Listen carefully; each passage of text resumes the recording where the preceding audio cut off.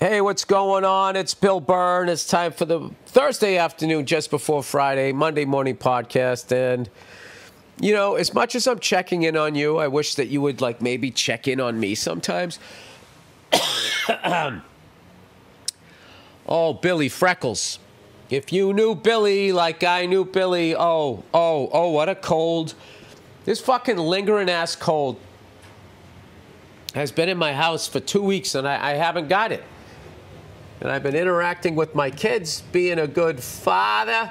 And I just kept taking vitamins and eating raw ginger and fucking all-natural honey. That really isn't all natural. They just removed one ingredient, and it's the same shit from the shit grocery store. And now they can put it into Trader Joe's and have it call it natural. Trader Joe's. They should call that place You Fucking Trader Joe. Fucking Trader Joe. Did you hear about that? Most of the shit they're saying that's in Trader Joe's is in the other supermarket that was fucking poisoning you. And all they have to do is the food lobby is so fucking strong. All they're like, all right, we'll take one thing out. And now we can call it organic because we decide. And you're just eating the same shit minus one ingredient. Allegedly. Oh, I'm sweating here. Roasting bacon, boiling. It's like a sauna. Holy shit. The fucking Buffalo Bills. I was watching that game going like, they can't do this to their fans again. Like, they cannot fucking do this. Shout out to that dude, Sass. They're going to blame you. They're going to fucking blame you, but it's bullshit. The fucking Buffalo Bills, I mean, they did it's like they wanted to lose that game. How many drop passes? How many times did you hear Tony Romo go, you know, he should have caught that? Now, granted, he sides with the quarterback, but there was times right through guy wide, like fucking open, and Allen puts the ball where it needs to be, right? Doesn't happen. Chiefs made plays, the Bills didn't. And you know, that fucking fake punt on your own 30-yard line, that was a debacle. That should have iced the game for the Chiefs, but your defense bailed you out. You had like fucking 6 key drop passes. And even if you made that field goal, all that would have done was tie it up. You know the Chiefs were going to go down. They were going to go down. They were going to cut your hearts out one way or the other. So you got it over with. But, you know, the whole wide right thing just fits the narrative.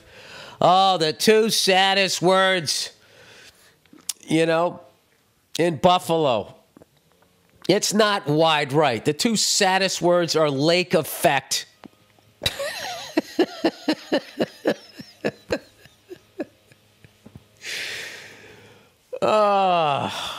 Two saddest words in Buffalo, near Rochester.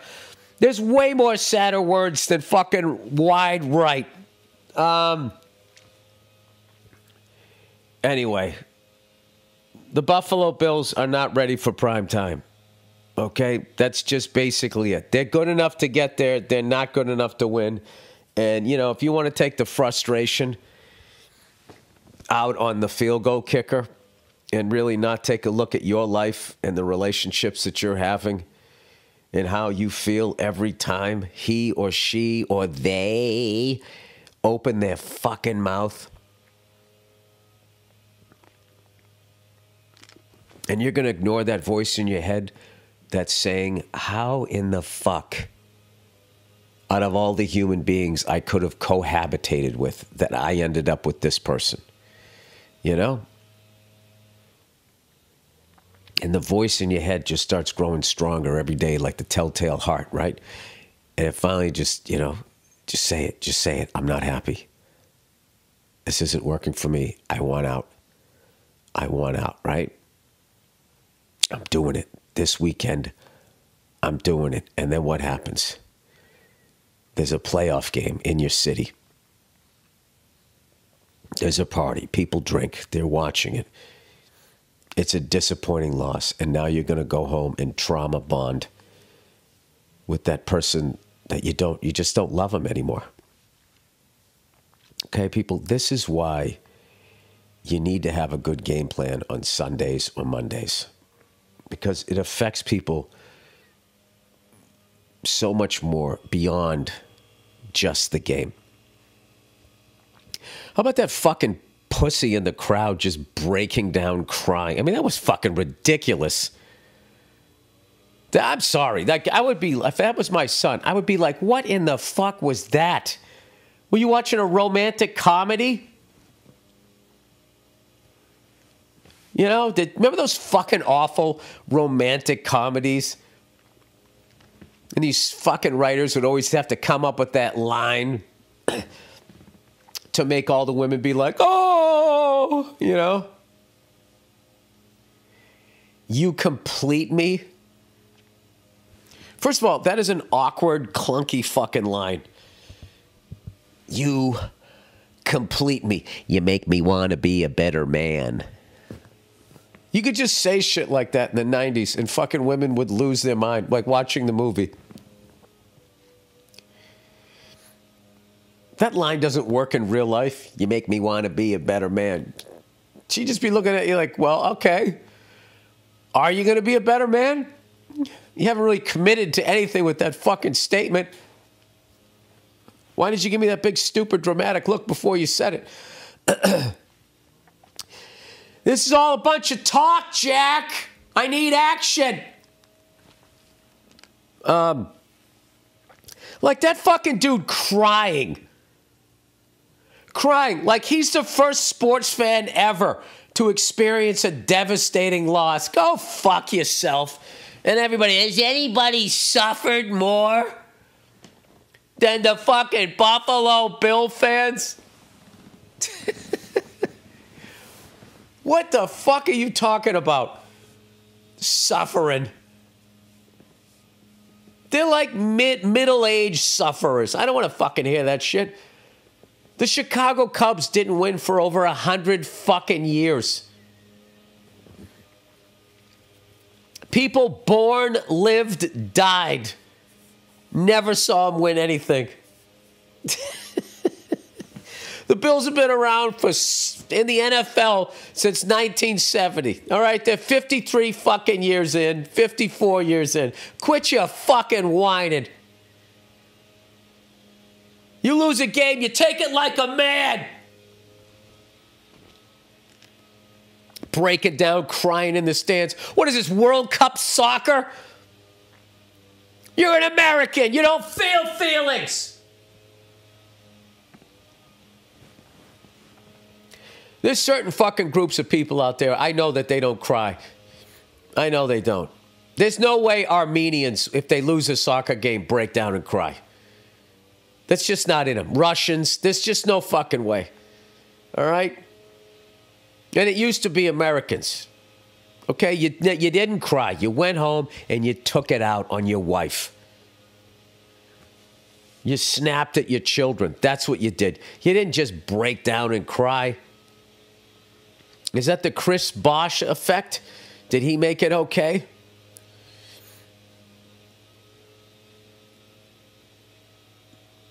Or was that other person? There was somebody that said it was okay to cry about something and just film themselves crying.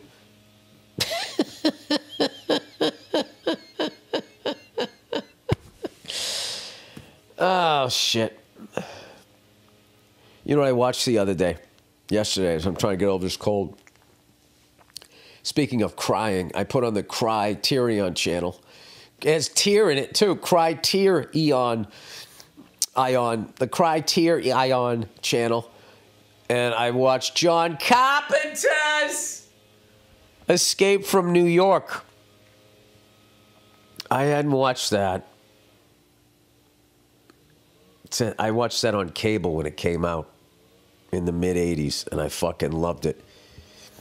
I went back and I watched it. It was great. It was, you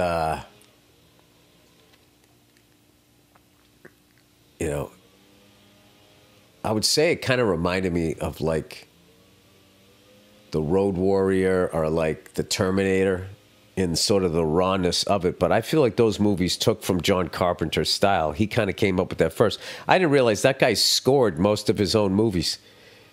He had like a Casio keyboard, and he wrote the theme to Halloween. Man, that's pretty fucking iconic, right? That's right up there with that guy writing the theme to when you're thinking about shit on Jeopardy.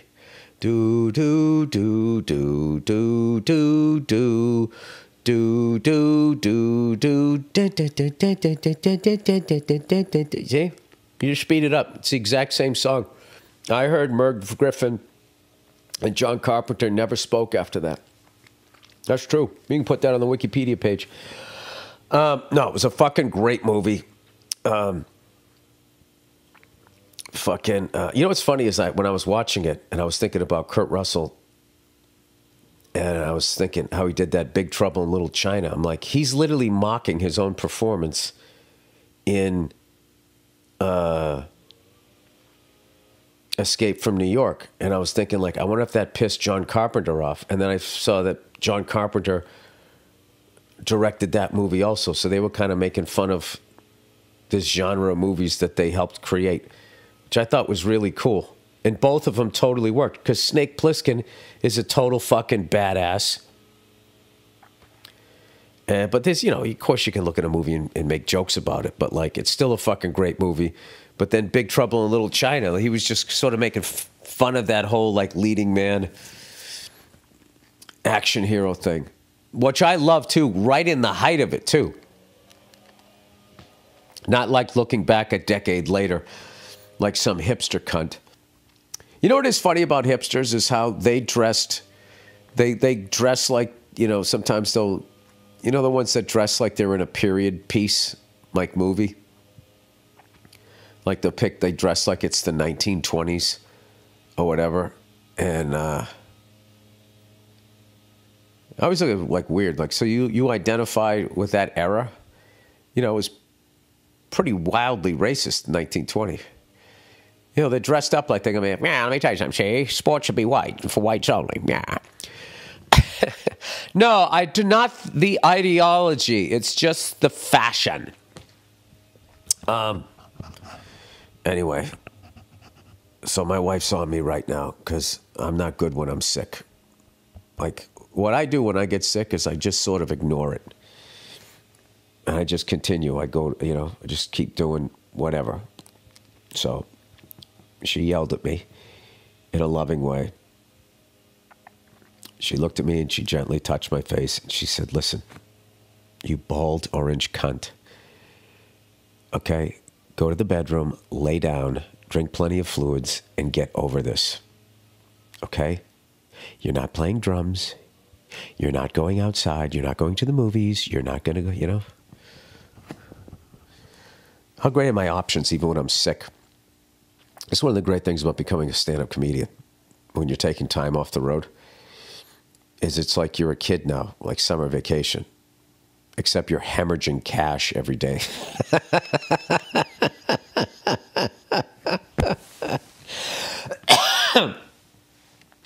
Money never sleeps, isn't that what they say?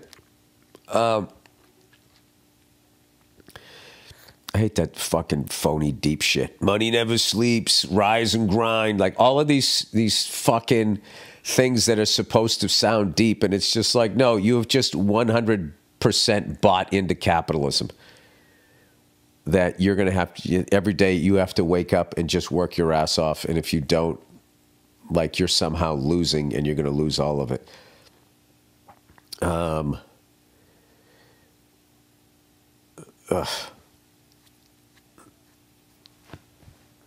I swear to God, like, they should just be like, did I say this on the podcast? They should just have like a limit to the amount of wealth that you can attain, just so you don't miss out on life. Like, just say whatever it is, $50, $100 million. And then once you get there, you're able to just have $100 million. You have $100 million. You're fucking good. The fuck do you need any more of that, right? But then they give you a sticker, and it just said, I did it. It's like having like the black AMX or whatever the fuck everybody wants, I did it. I'm done. Are you? Yeah, are you? Then they're like talking shit. So it still feeds their ego. And then they can all compete about when they were done. You know? I was done by the time I was 36. So I was done by the time I was 34. Yeah, but you know, you came from fucking I'm done money, right? I'm a self-made, I'm doneer, right? And then you're fucking done. And then the rest of the money that you make, because some people are just really good at making money. You know? But then what would you do? If you keep earning money and you give it back, the system is so fucking corrupt. And then also, this whole thing about giving money to poor people like they're all fucking saints. You know, poor people are just like rich people. Some of them are cool. Most of them are assholes.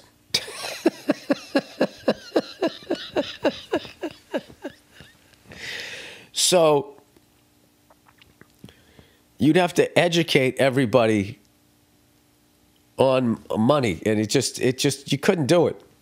That's the thing, man. You literally cannot help somebody out. You can't help dumb people out. That's what I've learned. Or stubborn people, pig-headed people. You can't help narcissists. There's so many different factions of human beings that if you try to help them out, you just can't, because of the way that they're wired. You know? Like, I know some really smart, talented people in this business, and you literally just cannot help them out because they're fucking full-on narcissists or egomaniacs, and they can't take in any information unless they feel like it came from them or they figured it out or whatever. All right. Sorry. Just got a phone call there. I always forget to put it on airplane mode. Why would you put it on airplane mode when you're sitting in your house? Here's one for you. All right? As you go into the world, two things. Don't ever become part of somebody's entourage, and don't fucking interact with somebody that has an entourage. Don't waste your time with that person. That's it. All right? I'm not going to say, oh, maybe I say a little more on that. Yeah, you just trust me. Don't be in somebody's entourage, and don't fuck with somebody that has an entourage, and you will be good. All right? Anytime, whatever fucking business you're in, and somebody rolls up and there's like 2 or 3 SUVs. There's the dude you want to talk to and then 3 other trucks of jerk-offs. That's it. Like, that person is not a person anymore. They're not tethered to reality, because all of those people, the one person that they're all underneath, like, that person's, like, happiness becomes their currency. Keep that thing happy, and then we all eat. And then at that point, nobody's calling the person out on any of their bullshit. They are no longer somebody that you could actually have a fucking conversation with. There you go. That's a good one. You know what's another? You know what was a good one back in the day was when you went over to somebody's house and you just sort of took a glance at their bookshelf and what books they were reading. You'd get an idea. I remember one time there was this fucking sleazy-ass manager that wanted to sign me, and I swear to God, over his left shoulder, I'm taking a meeting with him, and he had a book on mind control.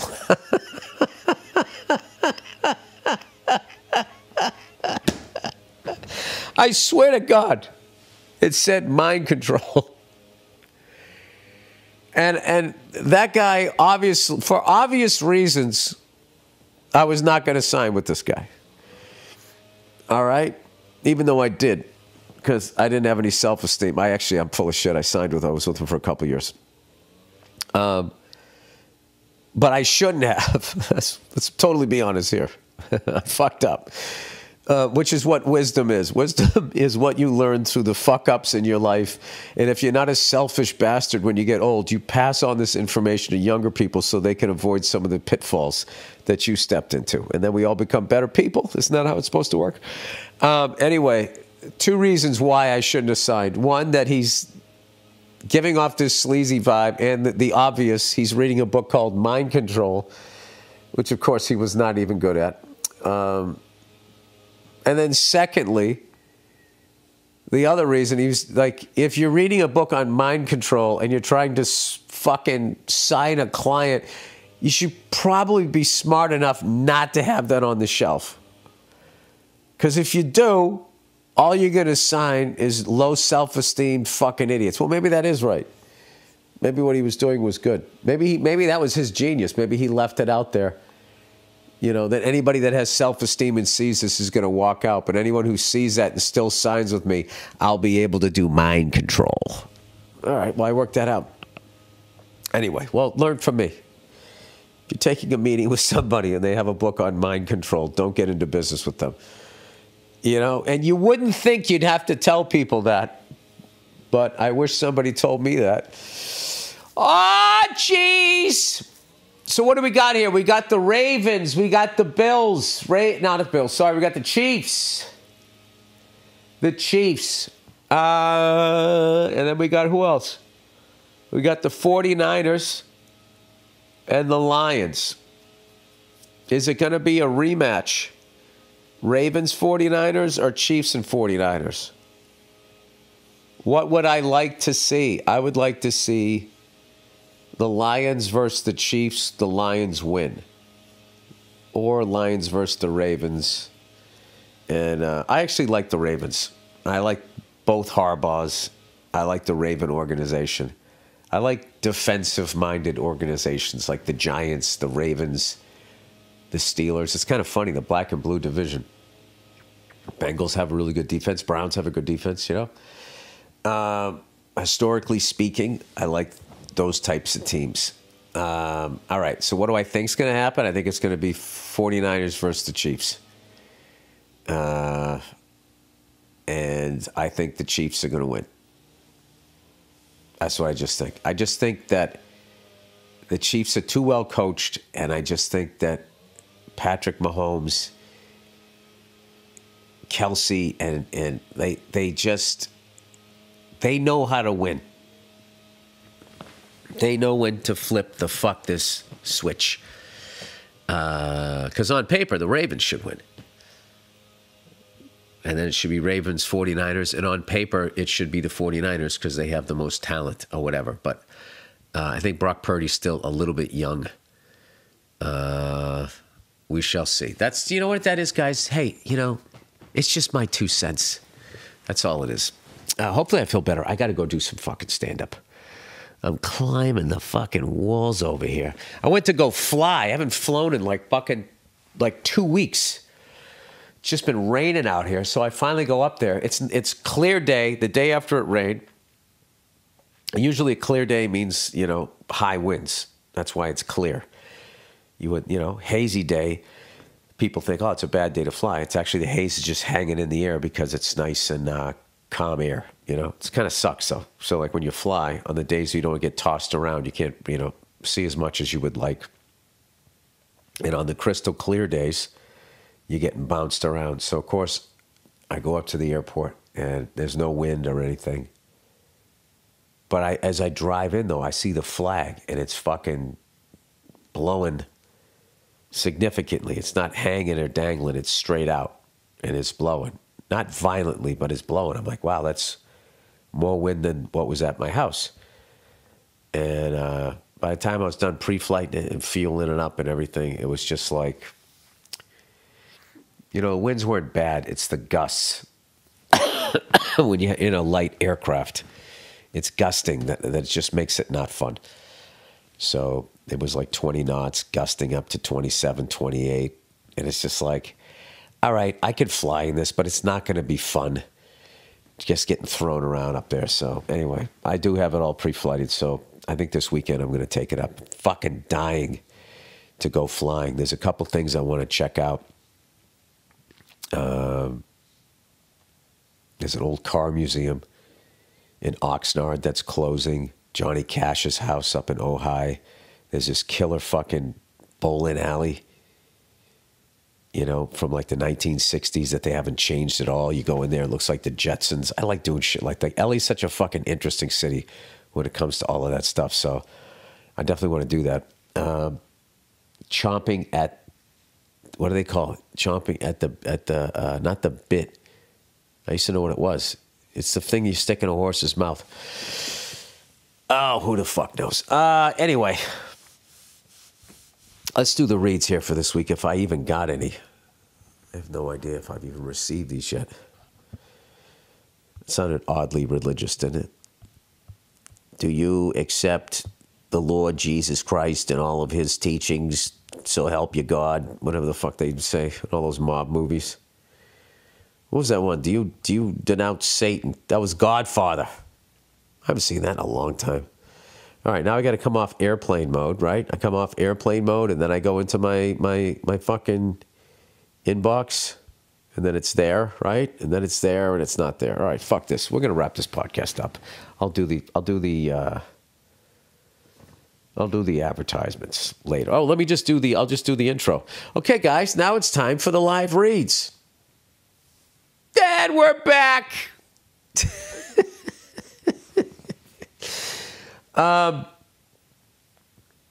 Anyway, you know what I can't believe is F1 and MotoGP are going to be starting up in like another month. Fucking incredible. How much they beat the shit out of their bodies, and they only give them like 3 months off, and then they're just like right back at it. The big thing is Marc Marquez is riding for Ducati. I cannot fucking believe it. I've always rooted against him and Honda, and rooted for Dovizioso and all those guys. Pecca Bagnaia, all right, all of those guys over at Ducati, and I don't know. Now I don't know what to do, because I love Ducatis. I like just all of that Italian shit. The food, the cars, the motorcycles, all of that stuff. I've really been wanting to go back to Europe, though. I've become fascinated with, I don't know, just all of the language and food and cuisine over there, and how it just was through colonialism over here and the British ideology, and it just became like, you speak English, fuck all of this other stuff. And then we all had to kind of fall in line, just like any other country that Britain was involved in. It's really fascinating how they did that. And to this day, how like English is considered like the top language, or the only language, or the language of the world. It's like, why? It's no better or worse than any other language. Anyway, well, like when I was growing up, like if someone couldn't speak English, if they spoke broken English, like you literally looked at them like they were dumb. Like they were dumb because they couldn't speak English. And even though they could already speak another language, their language was dumb because it wasn't English. How fucking stupid was that? And that was the prevailing thought when I was growing up. I grew up in a dumb time. And guess what? I fit right in. Oh, I fit right in. Well, as much as my lovely wife told me not to go play drums, I'm going to lose my fucking mind if I don't go downstairs. Go out to the garage and fucking play some drums. I got to do it. I'm dying to do it. She's not home. She's out busting her ass today. So I think I'm going to go do that. All right. And that's basically it. I still have glass in my finger. I still have a cold. The Bills still have not won in the postseason. Fucking unbelievable. But anyway, I'm going to head out tonight. I'm going to do some fucking stand-up. That's what I'm going to do. All right? And that is it. And that is it. That's all I have to say. There's a bunch of other shit that I would say, but I'm not going to say it because I don't believe in it. What do you think about that, huh? Oh, did I tell you I'm going underground this year? I'm going underground. I am not going to sit back and watch these two mentally ill fucking old-ass white dudes run for fucking president. I'm just not going to sit there and watch the entire country act like their fucking idiot isn't a fucking idiot. Yeah, I'm not watching it. It's going to be like the fucking Real Housewives. Except old guys. They should sponsor, like Viagra should like sponsor this year's presidential election. Brought to you by Sunscreen and Viagra. Anyway, I feel like maybe this will be the last time we have to deal with both these old idiots. And then I think, hopefully, it would be amazing if we just went youth. And by youth, I just mean somebody 40 years old, male or female. You know, we got to get out of this. How about a 40-year-old Asian chick, or like a fucking 39-year-old Puerto Rican dude? Just we got to shake this up. This is just fucking. This is just, I don't know, what are we doing? Oh no, what are we doing? I mean, Jesus fucking Christ. We have a warmonger with dementia going up against a reality show TV star. Again. That's what I love. It's not, how did we end up here? This is happening. It's happening again. Fucking wild. It is fucking wild. And there's people that actually have passion for either one of those candidates. Like, I get it, you're towing the company line, but to actually be passionately for one or the other just fucking blows my mind. This is just my 2 cents here. All right. I think I've said enough. That is it. But you can go out, you have yourself a good day today. And you go out, you be nice to somebody, you know, regardless of their fucking political leanings or whatever. That's it. I think that's the only solution. It's just regular people. We just have to be nice to each other. We got to stop watching this shit. I don't have any solutions. I have no idea. But I'm looking forward to being back on the road. And you guys, if you're nice enough to show up to my shows, making you laugh, because that's what fills me up. That's it. That's all I got. All right, go fuck yourselves. Have a great weekend, you cunts. And I'll talk to you on Monday.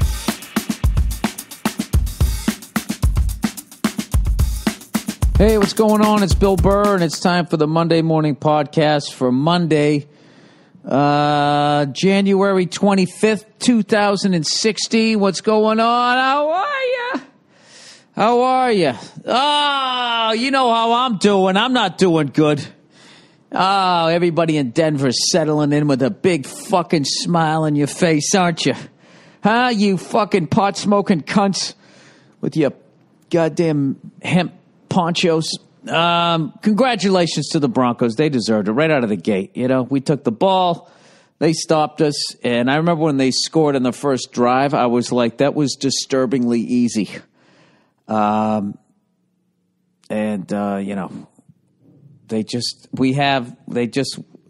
Von fucking Miller. I mean, if he was in the backfield any quicker during the game, he'd be taking the fucking snap. I mean, it was brutal. We just didn't have any answers on the offensive line. And that's what did it. Not the fucking field goal and not us going for it on fourth down. I can only imagine what they're saying I'm doing this Sunday night. I can imagine on the sports talk radio that they're second-guessing Bill Belichick. Yeah, second-guess him. It's just Bill Belichick. Oh, what are you? Yeah, you're the other fucking... You've never coached on any fucking level. I'll tell you right now, why didn't they kick? They should have kicked the field goal. Then when they would have been in by 5, and then Gronk catches a touchdown pass, and they're up by fucking...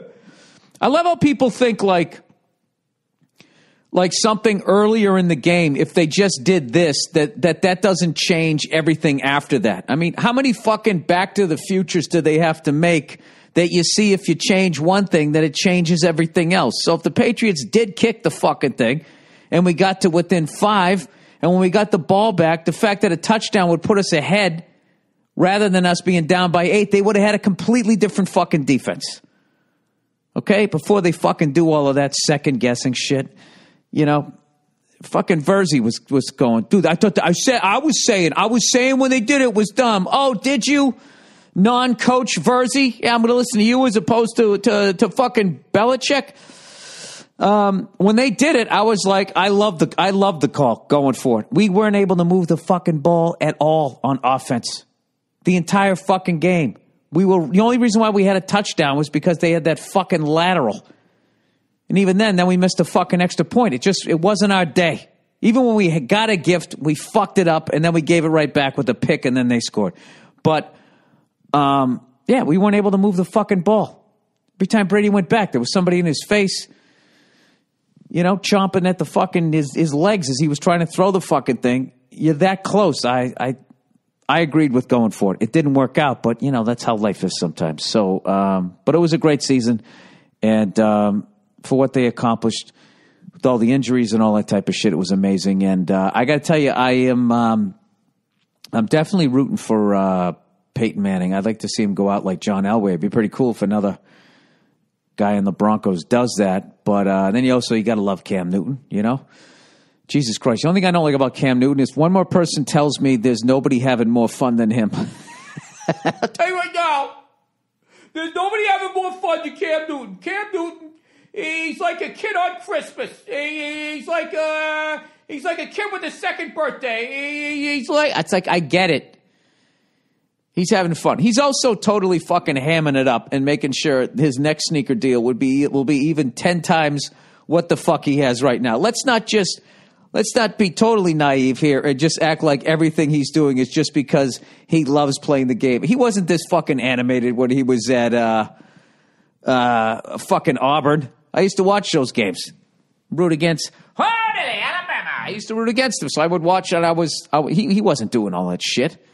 But then again, he couldn't get paid, or at least legally. He couldn't get paid back then. So, what was the point of dancing every time he fucking... I love when that one guy fucking... They threw the screen pass, and he ran all the way to the other side of the field. By the time he gets there, Cam Newton runs in with him and kind of fucking jumps in on that guy's his touchdown celebration.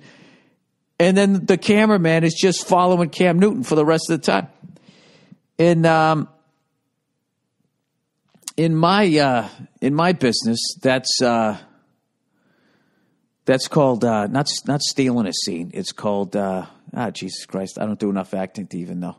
Stealing a scene is when you're better than the other person. Upstaging somebody. He was upstaging him.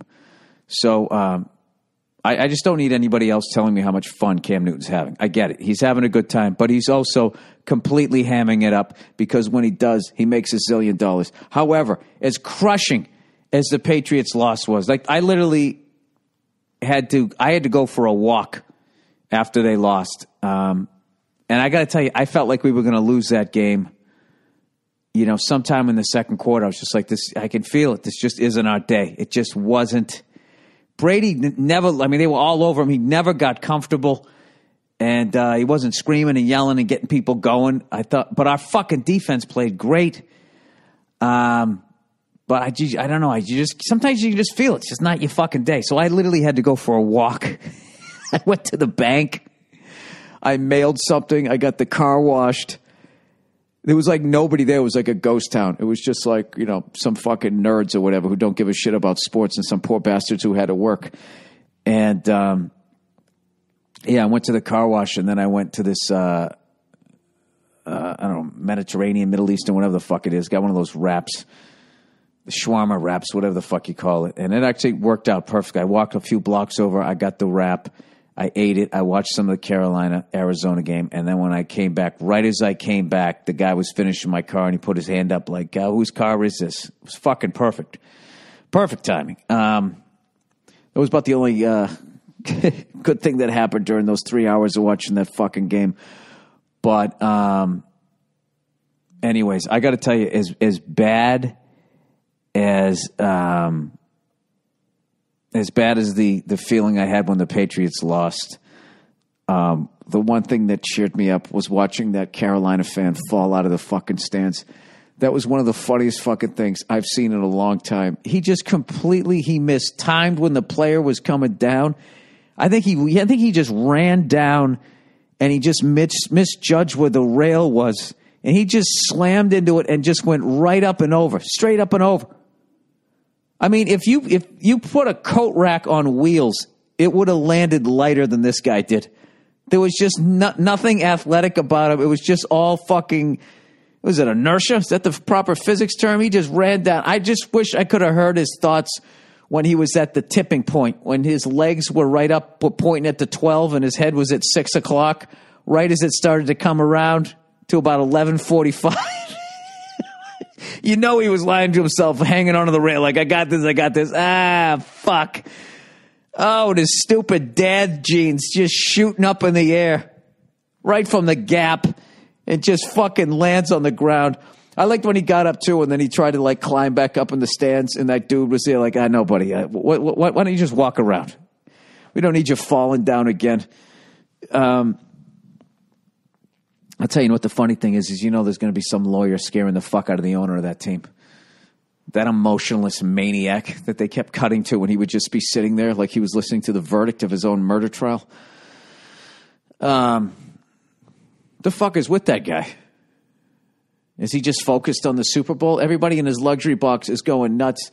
He's got his fucking furred up wife. That's when you know you got money. When your wife has a fur coat and hasn't been spray painted. That's when you know that that you guys are living a level of wealth that you don't even run into commoners, do you?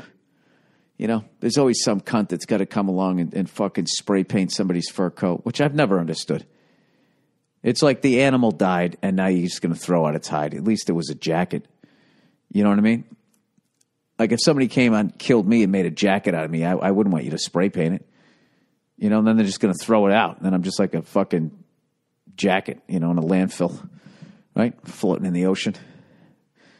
Let the bitch walk around with it. Anyways, Jesus fucking Christ. I'll tell you right now, nobody's having more fun in the National Football League. Oh, God, I was watching the game with a buddy of mine. We were just throwing out the cliches. I'll tell you, he gets here. He's the first one here, and he's the last one to leave. I'll tell you right now, you give me 22 guys like that, and I could coach this state to a Super Bowl. I'll tell you right now, you have to know where you are on the field. Why would you run a 5-yard route when you need 6 yards for a first down? I mean, that just doesn't make any sense. I'll tell you out there, they're just having fun out there. They're just having fun. That's what this game's all about. They're out there, they're loose. He's just out there slinging it.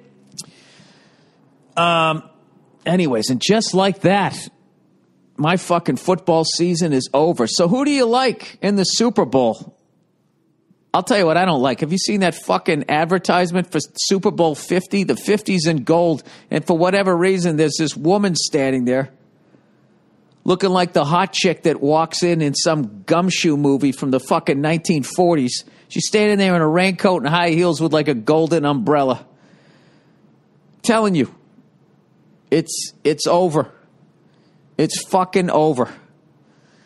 The Bills hired I don't know what they hired. They hired a woman for some job over. It's fucking over. It's done. It's done. Those 3 hours where you could get away as a married guy. You could just get away for 3 hours. It's over. It's going to sound like the Westminster Dog Show in about 7 years. We had a great run. We had a great run. And now it's over, But it's our own damn faults. It's our own damn faults. You know what it was? We just couldn't hide the joy we were having watching football without him. We couldn't hide the joy, and there's nothing that annoys a fucking woman like a bunch of guys going and having a good time without him. So they're dressing in pink for a fucking month. It's fucking over.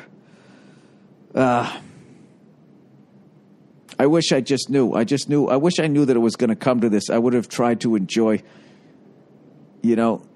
my first 37, 38 years of football. They just flew by. I would have tried to enjoy them a little bit more. And now it's over. We should make a trade.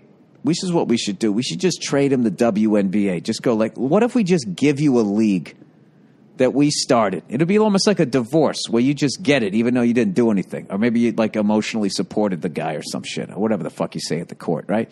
You just give him the WNBA. You can be the commissioners, all the owners, the commentators, the refs. You can be everybody in the stands.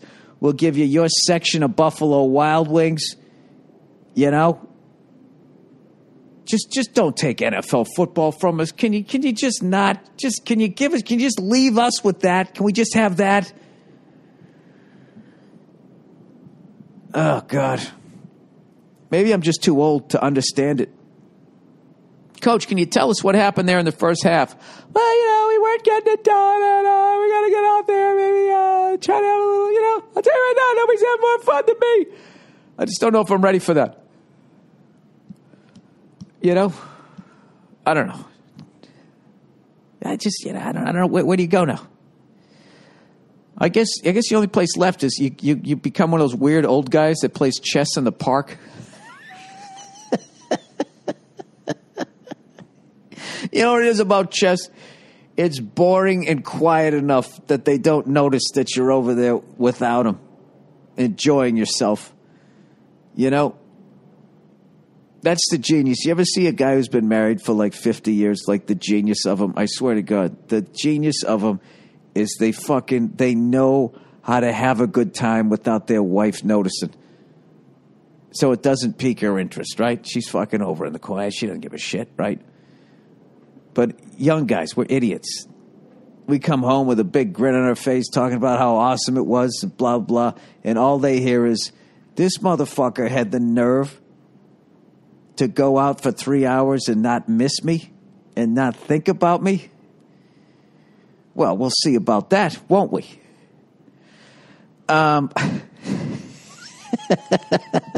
It's fucking over. It's over, just like the Patriots season. So who do you guys like in the I'm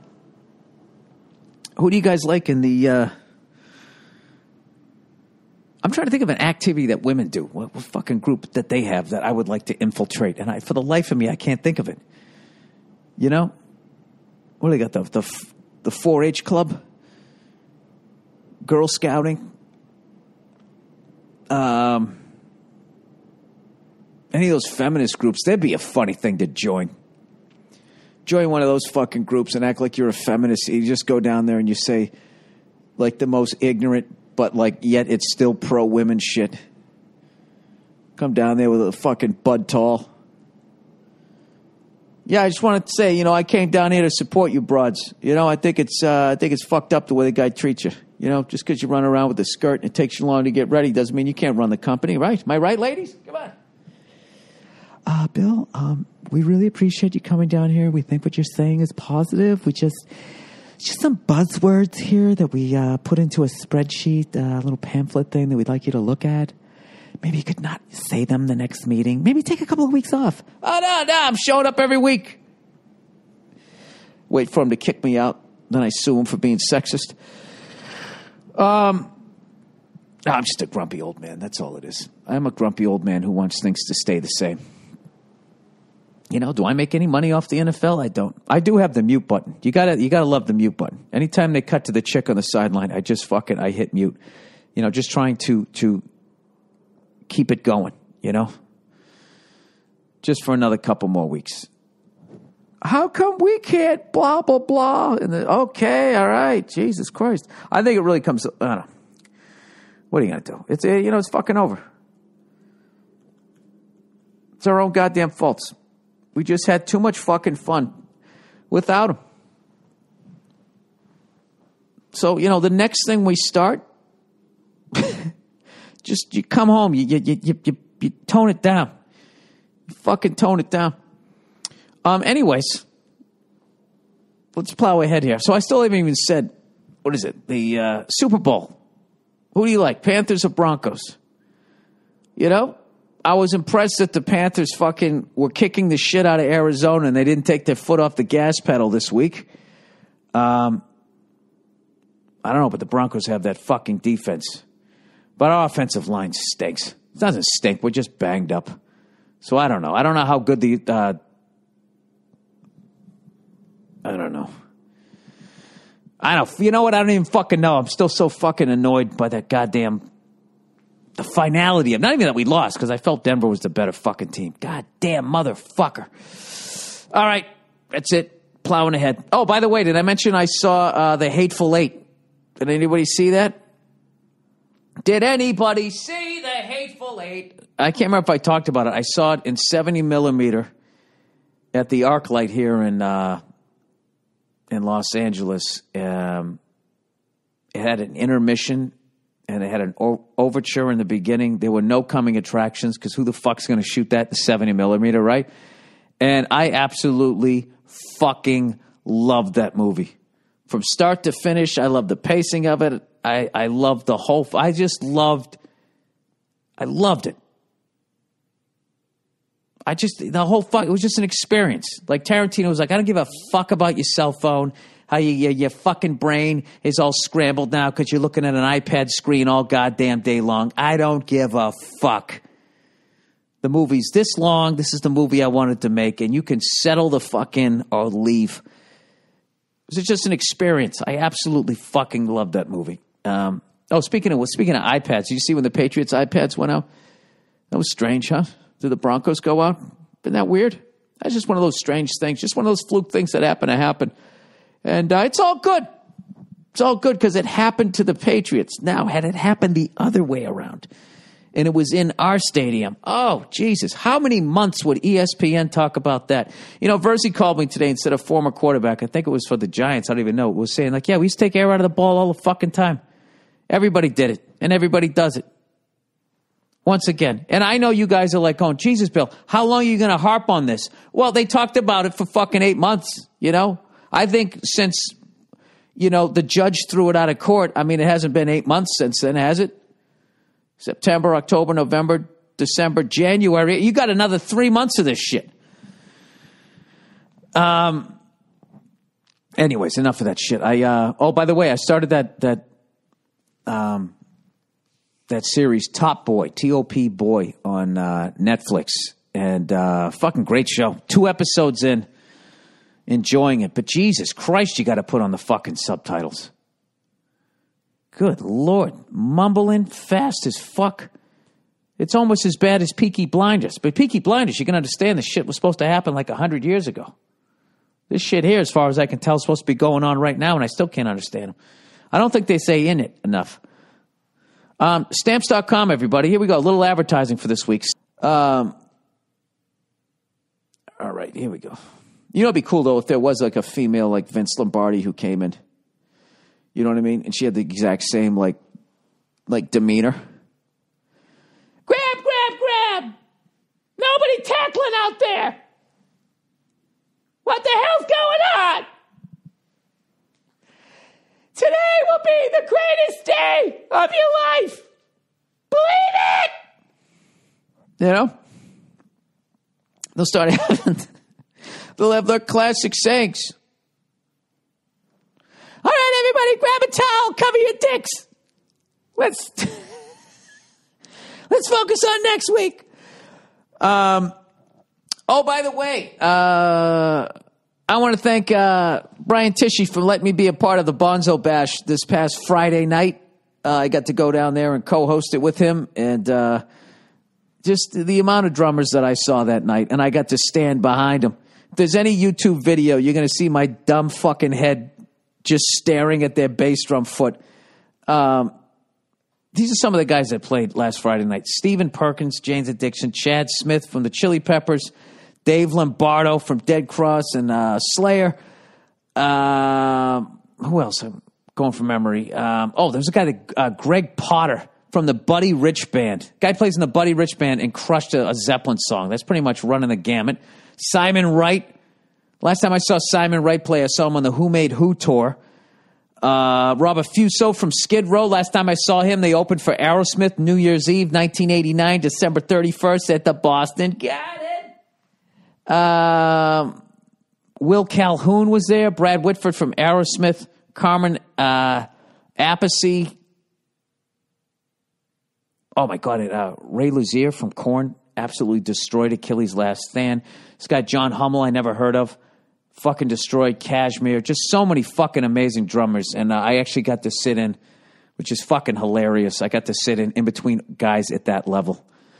I played that song off of the Presence album, For Your Love. And, For Your Love, For Your Life. And I want to thank everyone in the Moby Dicks for helping walk me through that song.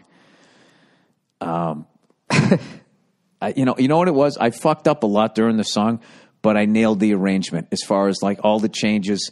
I was on it for that. And I find that if you do that people in the crowd don't notice that you're fucking up the fills. There was like one big fill, and I fucking rimmed out on the thing. I was so fucking pissed. What are you going to do? But it was just a fucking amazing night. And 4 hours fucking long watching these guys. And they had this Bonham fucking Vista Light set, the exact same style kit that he had. And if you watch the song, and the song remains the same. And the fucking kick drum was wide open. They had nothing in there. They didn't even have a felt strip going across it.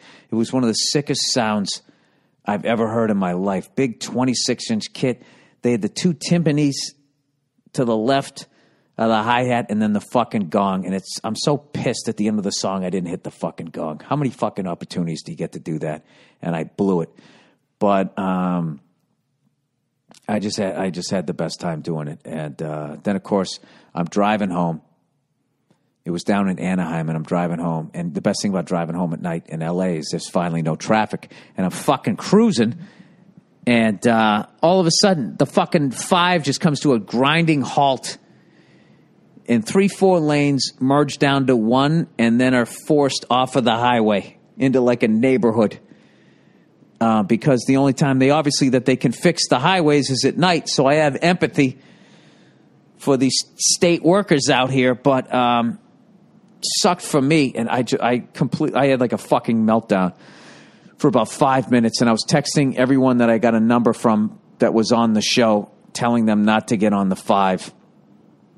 And it's fucking brutal. And once again, I just don't understand why people buy fast cars out here. Unless you have a pickup truck with a trailer and you can drive that car, you can tow the car to a racetrack. I just don't understand, these fucking cars you see out here that can go like 180, 160, 200 miles an hour, some of these fucking cars. It's like, where are you doing that?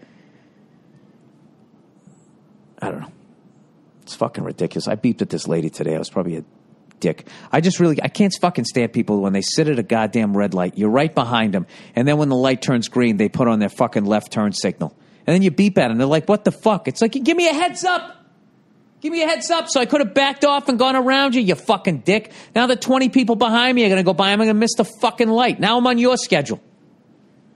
Like that's never happened to you. You've never been the person behind that person. You don't fucking remember. Now you're first in line. You just say, fuck it. Sorry. Most of this shit, everything that I'm saying, women in the NFL, all of this shit, most of this shit has nothing to do with it has to do with the fact that my team lost, so now I'm just fucking grumpy. Anyways. Today would be the best day of your life, but only if you win. Let's win one for the Kipper. All right. Oh, hey, I'm going to be playing out live again if you guys and doing stand-up. Oh, Dean Del Rey. Dean Del Rey's 50th birthday. You got to come down to this at the El Rey Theater. Del Rey at the El Rey.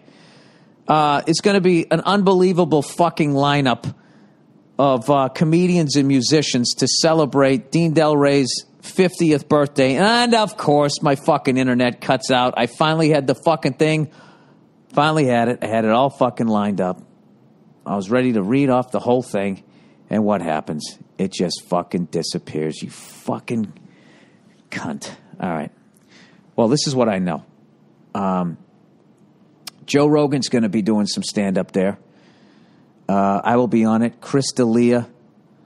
Let me get to the flyer here.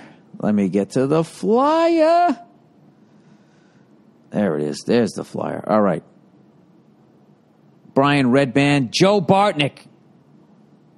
Rose Bowl tailgate legend Joe Bartnick.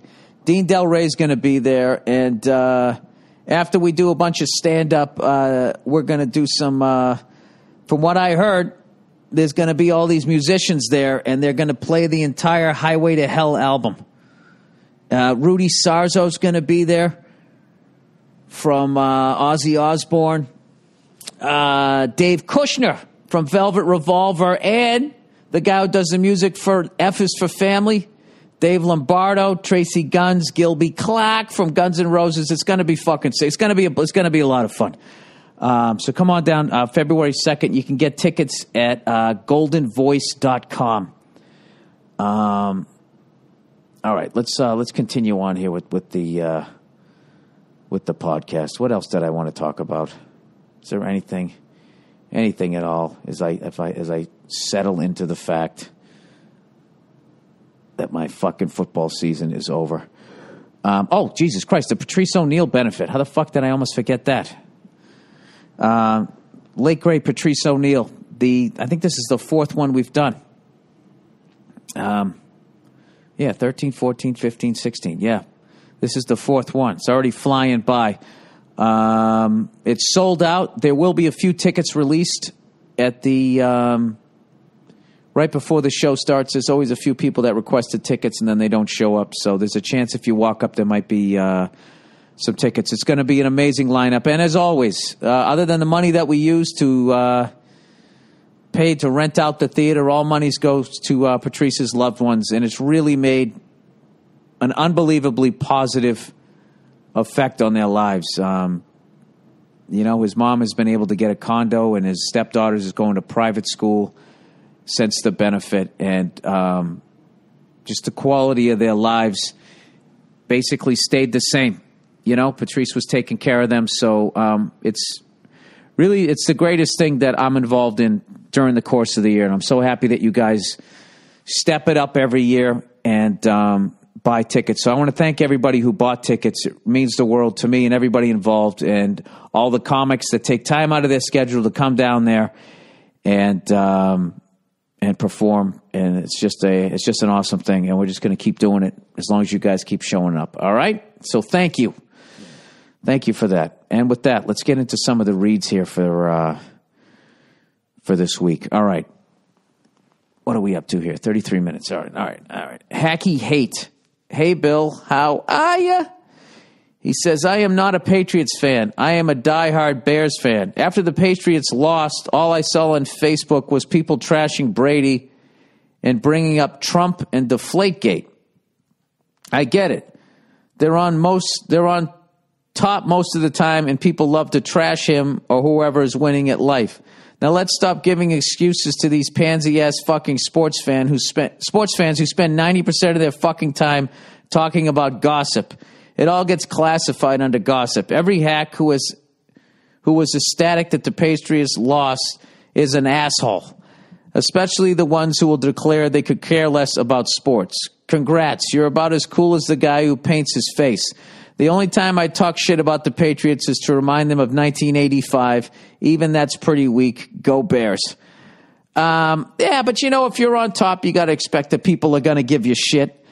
The only thing I didn't like was when the Broncos defense, we're getting sick of hearing about Tom Brady. It's like, well, then win a fucking Super Bowl. Win 4 of them, and they'll talk about you. The Patriots never talked shit about the Broncos. They never said that they were better than the Broncos. And I also love, too, it's just like, they were favorites. Like the Patriots made themselves favorites.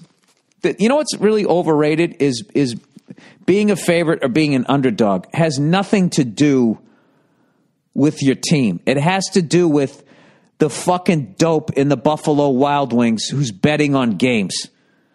All right? What Vegas tries to do is they try to get money on both sides of the ball. So they try to pick a number, all right, that's going to entice people to go 50-50. That's why the line changes during the course of the week. Did one team get better or another team get worse? I mean, if there's an injury, yes. But generally speaking, no. What happens is there's too much money going to one side, so they need to entice people to come back the other side. Because if you can't have like 90% of the money on one side of the ball. That could completely fuck over the gambling ring or they don't like those odds. And because ties lose, that's enough to tip it in their fucking favor. That's basically what goes on, which is why, if you look back in 2007, when the Patriots beat the Giants the last game of the year and the Giants put up like fucking 33 or 34 points and we only won by like 3 or something, that's why like a month later we were still 14-point favorites. The Patriots are overhyped. They weren't overhyped. What happened was the Super Bowl brings out people who don't know shit about football. All right? It brings out the fucking ladies. It brings out all, there's nothing worse than a Super Bowl party if you give a shit about football. If you really like the Super Bowl, if you really like football, if you're really a football fan, you watch it alone or you watch it with like 2 or 3 other people that keep their fucking mouths shut, right? But what happens is during the Super Bowl, that brings out all the novice fans that people don't even watch, and all they see is 18-0. Oh, fucking, or they know Brady. Like they know Tom Brady the way I know Darth Vader. All right, I can't tell you a fucking thing about the last, I don't even know how many there's been since the original 3. I know Vader is fucking Luke's father, and that fucking Luke and Leia are brother and sister, and that they kind of had like this sexual tension and wanted to fuck each other in the beginning, which I think is a really weird thing to put into a kid's movie, don't you? Maybe he didn't know that when he initially wrote it, and then he just needed a good left turn when he was writing the second one. I have no fucking idea. But I think the way he tried to make it up was with those gerbils in the third one. Going, whoa, whatever the fuck they did, I don't know what the fuck they did. So anyway, that's as much as I know about Star Wars, these people know about football. So then they come in, and they go to Vegas, and everybody goes in and thinks that they're fucking Sean Connery and James Bond, right? They fucking go down there and they got some I'm in Vegas suit on. Their wife's wearing some fucking, sparkly number. And everybody's out there, stepping outside of themselves. And it's like, I want to gamble. I want to get in the action. Who's playing? I don't know who that other team is. I know who Tom Brady is. Let me put $100 on the cleft of his fucking chin. And that's how the line goes from what it should be, about 3-4 points, to all the way up to 14. That's what the fuck happens. All right? And that was for everybody who doesn't fucking gamble. Okay? All right, Bill. Enough already. We get it. Your team lost, and you're in a cunty mood. Thank God that guy fell out of the stands. He didn't even look that drunk. I just loved his fucking Gap jeans just fucking straight up in the air. All right, next question here. By the way, if you'd like to donate to this podcast, all you got to do is just go to, next time you go to Amazon, next time you're going to buy something on that, just go to my website, billburr.com, click on the podcast page, and then you just click on the Amazon link. It just takes you there. It doesn't cost you any extra money. You might, later on in life, if your index finger wears out, you might think like, if I didn't do those extra 2 clicks with my index finger, maybe I would have had another 10 minutes of joy and no fucking constant pain in my index finger. Other than that, there's really nothing. I even do it. I even go, when I go to Amazon. Well, why wouldn't I? I guess I get the money, right? You know what I did? I went on there and I fixed my fucking cooler. I don't know what the fuck happened to my cooler this year at the Rose Bowl. It's been to every Rose Bowl that I've been to, and I've been to 8 of them at this point, and I never had a fucking problem. And at some point, like my cooler, basically it opens up to a point, the hinges stop it from opening, and then there's a strap to keep it from going any further. And I don't know what happened. Because I fucking passed out at 10 o'clock in the morning. So, and I didn't even notice that my cooler was fucked up. But at the end of the night, when I got my cooler back, it had basically been decapitated. The strap was busted and the hinges were busted. And I was like, what the fuck? What happened? It's like the Hulk opened the thing up or something. It's just open it a little, it's fine. But then I was thinking, well, when I fell down as I was drunk, did I land on the cooler? And it's like, no, I wouldn't notice that. I landed flat on I landed like that fucking guy when he fell out of the stands. That's how I fell. I fell on the grass. Do you realize I was on a straight fairway golf course, and I lost my balance and fell down? That's how fucking drunk I was. And you know what? It was fucking great. So anyways, I went to, actually I didn't go to Amazon. I just looked up Igloo, cooler repair kit. And they got there's 2 different kinds of hinges, and I accidentally ordered 2 of them, and I only need 1 of them. So I have an extra repair kit. And I know, the odds, and they send you 3 sets of hinges. If you have the giant one, the person who kills his wife and doesn't want anybody to know and just says she's on vacation and he cuts her up, they have that size hinge for that cooler. And then they just got, the happy drunk that falls down on New Year's Day, So they come with 3 sets of hinges for each. So I have an entire extra one. So anybody out there who has like a cooler that needs to be replaced. It comes with everything, even like the little drain hole fucking spout thing. It's got that. The strap does come separately. I don't have an extra strap, but I have an extra repair kit. So if anybody wants it, send us an email with an address and I'll send it out to you. Because what else am I going to do with it? I'm not going to throw it out. And someday if I ever move, I got to pack up something that I don't even fucking need. So there you go. Oh, by the way, I'm still in the running here to maybe get this drum room made / podcast room in the back of my garage.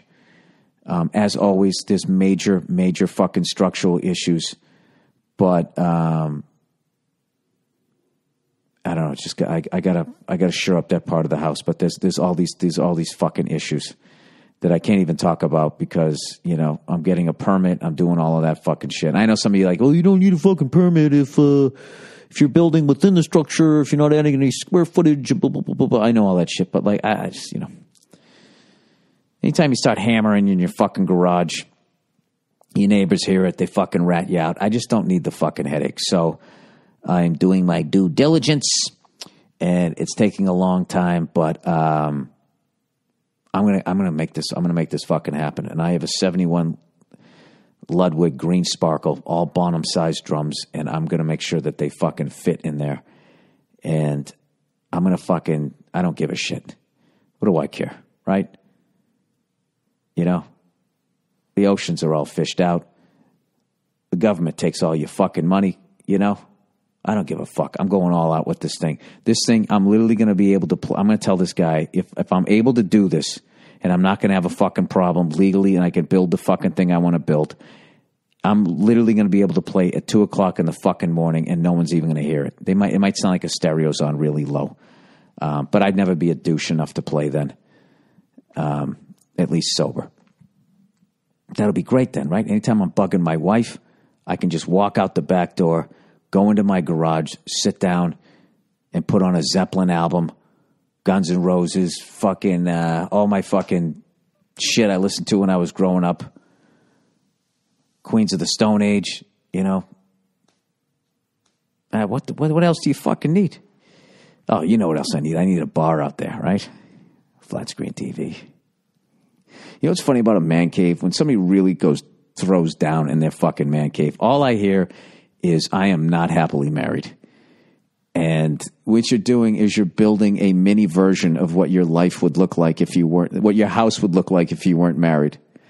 Like, after you show them the house with all the throw pillows and all the fucking potpourri and all that shit, you bring your buddy out to the garage and you're just like, yeah, if I wasn't married, like, this is what it would look like.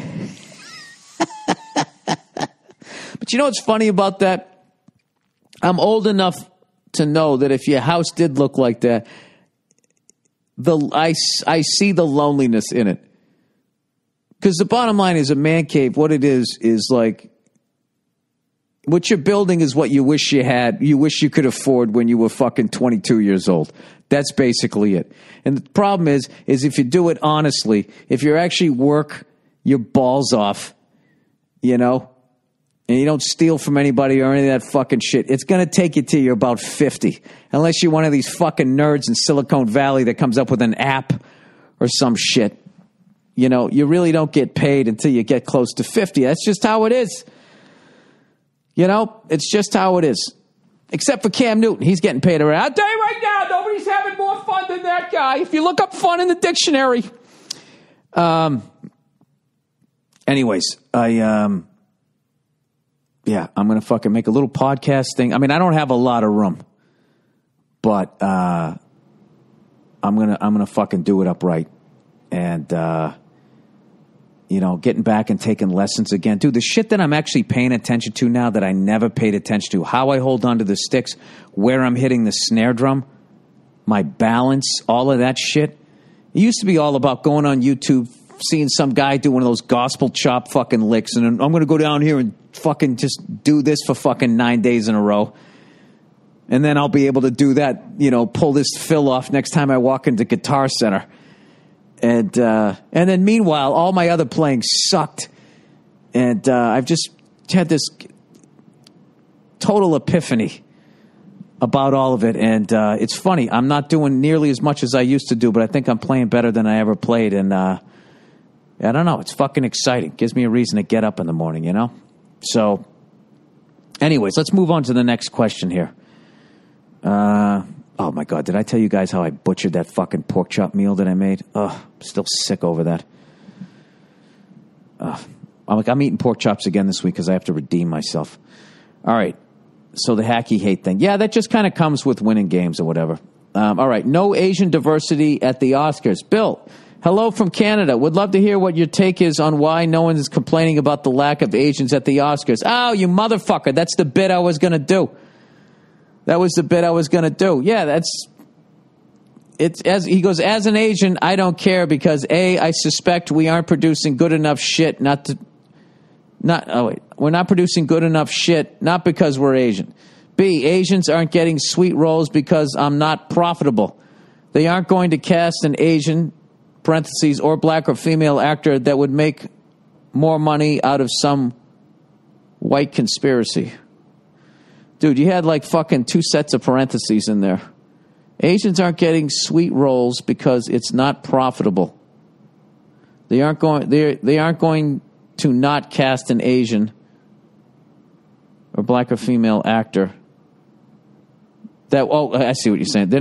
They aren't going to not cast an Asian actor that would make more money out of some white conspiracy. So you're saying if they would make them money, then they would. See, who cares? If you don't like how the Oscars define the best whatever, I don't get why. And then that's the end of it. I see what you're saying. Well, yeah, you're looking at it from a very, money. Like, I think that's a lot of times. Sometimes, it looks like it's racism. A lot of times it's just money. But what I think American cinema is finally realizing is that there's a whole bunch of other people in the world that they can actually get money from if they gave a fuck to make a movie that would appeal to them. And the only reason why I think they're doing that is because everybody stole movies, and it's so hard to make money off of them now, and there's such a big fucking risk because what happened to the music business has happened / is happening to the movie business right now, which is why there's really no more from $20 million to $70 million. They don't make movies in that budget anymore. They just don't. It's either like some fucking $100 million Star Wars action hero movie, or it's like fucking below $10 million, it seems. All the way down to like $100,000, like indie sort of, micro budget fucking thing.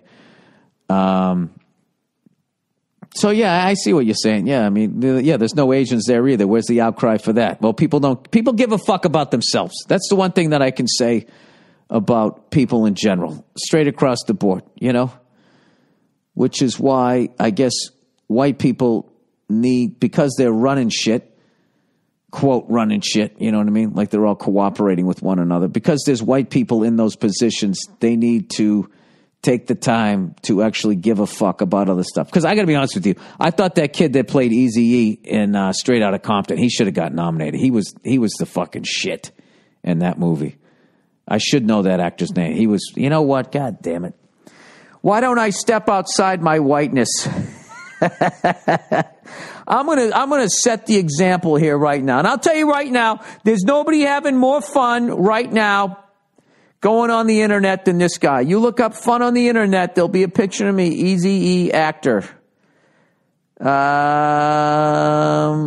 Eric Lynn Wright is there. Jason Mitchell on playing Eazy-E. That fucking guy he should have got something. Did he even get a Golden Globe? Did he get nominated for that? That was one of those movies that I actually didn't even want to see. There was some line that Giamatti said. You know what I mean? You can't treat him like that. That when he yelled whatever the fuck he yells, like, oh Jesus Christ, this looks really heavy-handed. You know what I mean? And then they always have to have the white angel in those movies when they show racism. So then white people will go so they can lie to themselves and be like, yeah, if I was there, that's the white guy I would be. I'd be the angel white guy. I wouldn't be the racist guy. Yeah, no, it's a very interesting, the whole fucking thing is really interesting. I don't know. I have no idea. I mean, I think you shouldn't just say, look, black actors should be nominated. You should fucking then back it up. You know what I mean? And give shout outs to people that fucking deserve it. You should be like Jason Mitchell playing Eazy-E, Straight Outta Compton. Now, who the fuck is going to say he shouldn't have got something? Or maybe they did do that. I got to be honest with you. I don't really pay attention to award shows. I fucking can't stand them. They're horrific. They're fucking horrific. They're boring as hell. There's usually one moment that's worth fucking watching. And with the internet, you're not going to miss it. They're just going to show it to you. So why would you waste 4 hours of your life watching this shit? Like for the Golden Globes, the moment of the night was Jim Carrey. Jim Carrey stole that evening. That fucking speech was hilarious. And from what I've heard from people out here, he just winged that thing. That's how fucking funny that guy is. And watching him do that and the brutal honesty of it really made me wish I could still watch him do stand-up, to be honest with you. All right, here we go. To your health, good sir. Bill, I've heard you discuss many topics with yourself on the podcast about health and longevity. Of the major topics, i.e. food and exercise, I would have to suggest considering another area to focus on. Breathing. Oh, Jesus. I got to work on this too? Breathing is huge. How you breathe and the types of breaths you take during the day to really change your body for the better. I just literally thought about breathing and got more relaxed. This is this yoga shit that I try to slow my brain down for. Conscious breathing. Conscious breathing. Oh, are you going to plug your book in the middle of this? You motherfucker. You know what? You got me. You suckered me in. But I'm going to read it like Deep Thoughts by Jack Handey. Here we go. Conscious breathing is a book and a great place to start. Also, a man by the name of Wim Hof is doing amazing things and has been on Joe Rogan's podcast. You may not have 3 hours to listen to it, but if you run into Joe, I'm sure he can give you the breakdown. Thanks for the free laughs. No, I'll listen to anybody that's on Rogan's podcast. Joe Rogan's podcast, the fastest fucking 3 hours you're ever going to spend. If you're ever lucky enough to be a fucking guest, you're going to be like, I've been here like 40 minutes. And then all of a sudden you're like, how the fuck is it like 7 o'clock at night? Like I missed my meal. Well, I'll give it a chance. I'll give it a try. I know I definitely need to fucking stress less. And that's always like one of my goals. I haven't been drinking this year though. The day after the Rose Bowl is the last time I boozed. I had one gulp of wine after I made this really rich dinner in my stomach. I needed to settle it, so my wife was drinking some wine. I just took a gulp of that. And then the last 3 nights in a row, I'm getting rid of these Rose Bowl beers. I just drink like one light beer. I just have one, and then I'm done. And it just kind of makes me sleepy. But I'm just trying to free up some room in the fridge, because every year at the end of the Rose Bowl, I get stuck with all the extra beers and like fucking 15 cans of half-used mustard. I get all the condiments in a broken cooler.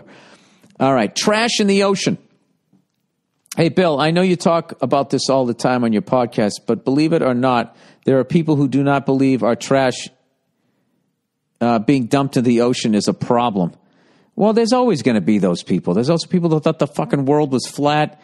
Well, I guess I would have thought the world was flat if I lived back then. People didn't think that we were having an effect on the climate. You know, all the fucking trees that we've cut down, that alone. You know what I mean? It's all right, anyways. He says, there was another scientific study done, if you believe in that kind of thing, that states plastics will outweigh fish in the ocean by 2050. Yeah, I saw that. I don't think that that's going to happen, because I have a feeling that Mother Nature has had enough with us and will, and they keep predicting by 2090, the population will more than fucking quintuple I think that, we're already long past the tipping point. Scientists have said we're past the point where we can even fix this fucking thing. So this is like when you can't do your homework. At some point, you're like, Ma! And she comes down and helps you out. I think Mother Nature is going to do that. And she's an old school mom, and she's going to slap the shit out of us. But you don't need to listen to me say this. Just listen to George Carlin. He'll tell you all about it. All right. He said, I guess these assholes assume they'll be dead by then and don't give a shit. Long-time listener here. Just saw you in Indy back in October. I can assure you we aren't all ignorant KKK asshole or Jim Irsay fans. I just say that just to fuck with you. Jesus Christ, I grew up outside of Boston. Half the people in the Klan would go there and be like, all right, hey, take it easy. Easy. I understand, but easy. All right, thanks and go fuck yourself. And then they sent me the unbelievably depressing link, which I don't even go to them anymore. I don't even go to them anymore because all they do is depress me. All right, average amount of waste produced by humans. Jesus Christ. We're just staring into this. Hey, Bill, I'm from Colombia and love your podcast and your stand-up comedy. Hey, that's fucking great. Oh, you're from Colombia. I thought you were down there listening. But whatever, you're from there, right? You live there at some point. You still listen to the podcast. It's still cool. He goes, she goes, I don't know who the fuck wrote this. He goes, the other day, I was wondering how much poop is produced by humans on a daily basis. And I did a little research on the internet and some calculations, which I would like to share with you and your audience. Okay, according to the World Factbook, the world population consists of 7,174,611. Wait a minute. 7,174,611,584 people. And the average human being weighs around 62 kilograms. Oh, you motherfucker. I want to know what that is in pounds. I gotta switch that over. I want to see where the fuck I'm at. Wait, what did you just say? 62. What do you guys think the average person, I would say the average person weighs about 100, a lot of starving people. I'll go 162 pounds. What do you say here? All right, 62 in LBS. All right. That's equal to 136 pounds. Holy shit. God damn it, there's a lot of small or starving people in the world. All right, now the average, that means I am right now, I'm like 40 pounds over the average. And the average human being, all right. Now the daily average for stool, gross, is 1 ounce per 12 pounds of body weight, which means the average person poops 11.39 ounces. Therefore, each day the planet receives 2,295,876 metric tons of shit. But since the average stool is 75% water, dude, this is gross. It would be safe to say that humans produce 1,721,907 metric tons of poop every day. Jesus Christ, you're really taking all the fun out of this podcast. To put this in perspective, I think you put it into perspective, but he's going to keep going. The Empire State Building weighs 350,000 tons. So human beings puke the equivalent of 5 giant turds the size of the Empire State Building. If we add farts to the equation, this fucking dude is all in. The average person farts 17 times a day. That's it. Try eating a salad, fucking double your numbers. You break Dan Marino's record. 17 times a day, producing a liter of fart in total. A liter? L-I-T-T-E-R? That's a liter of fart in total, which gives a new meaning to a breathing fresh air. I have included the links where I got the information at the end of this email. And when you think about it, on top of eating our own rollerblades, we're eating our own shit. By the way, everything you read or hear about Colombia is true. Go have a meaningful experience with yourself. Does that mean go Oh, that means go fuck yourself. Ah, this guy's a clever son of a bitch. Jesus Christ. Well, you know what? Hey, how about I end the podcast with what I promised to do last week, which is I was going to start reading segments from the Bible. Now, granted, I don't own a Bible. All right? Let's start with John 3:16 because I'm a sports fan. John 3:16. He saith unto you with... All right, John 3:16. For God so loved the world that he gave his one and only Son, that whoever believes in him shall not perish, but have eternal life. Well, that's straightforward. He let his kid die, so as long as you believe that happened, you will not die. You will have eternal life. You will live forever. Think about that. Forever. You know, you ever been at the DMV? Just imagine that, except it never ends. Right? What the fuck would you do forever? There's no way that's fucking true. You know, movies don't go on forever. Planets don't go on forever. Or livable planets don't go on forever. Oh, fuck this. This is why I don't read the Bible. I don't fucking get it. All right, let's just look up Bible passages. Bible. It'd be funny if this actually got me back to going to church. I still love going to church. You know what I mean? I still like going.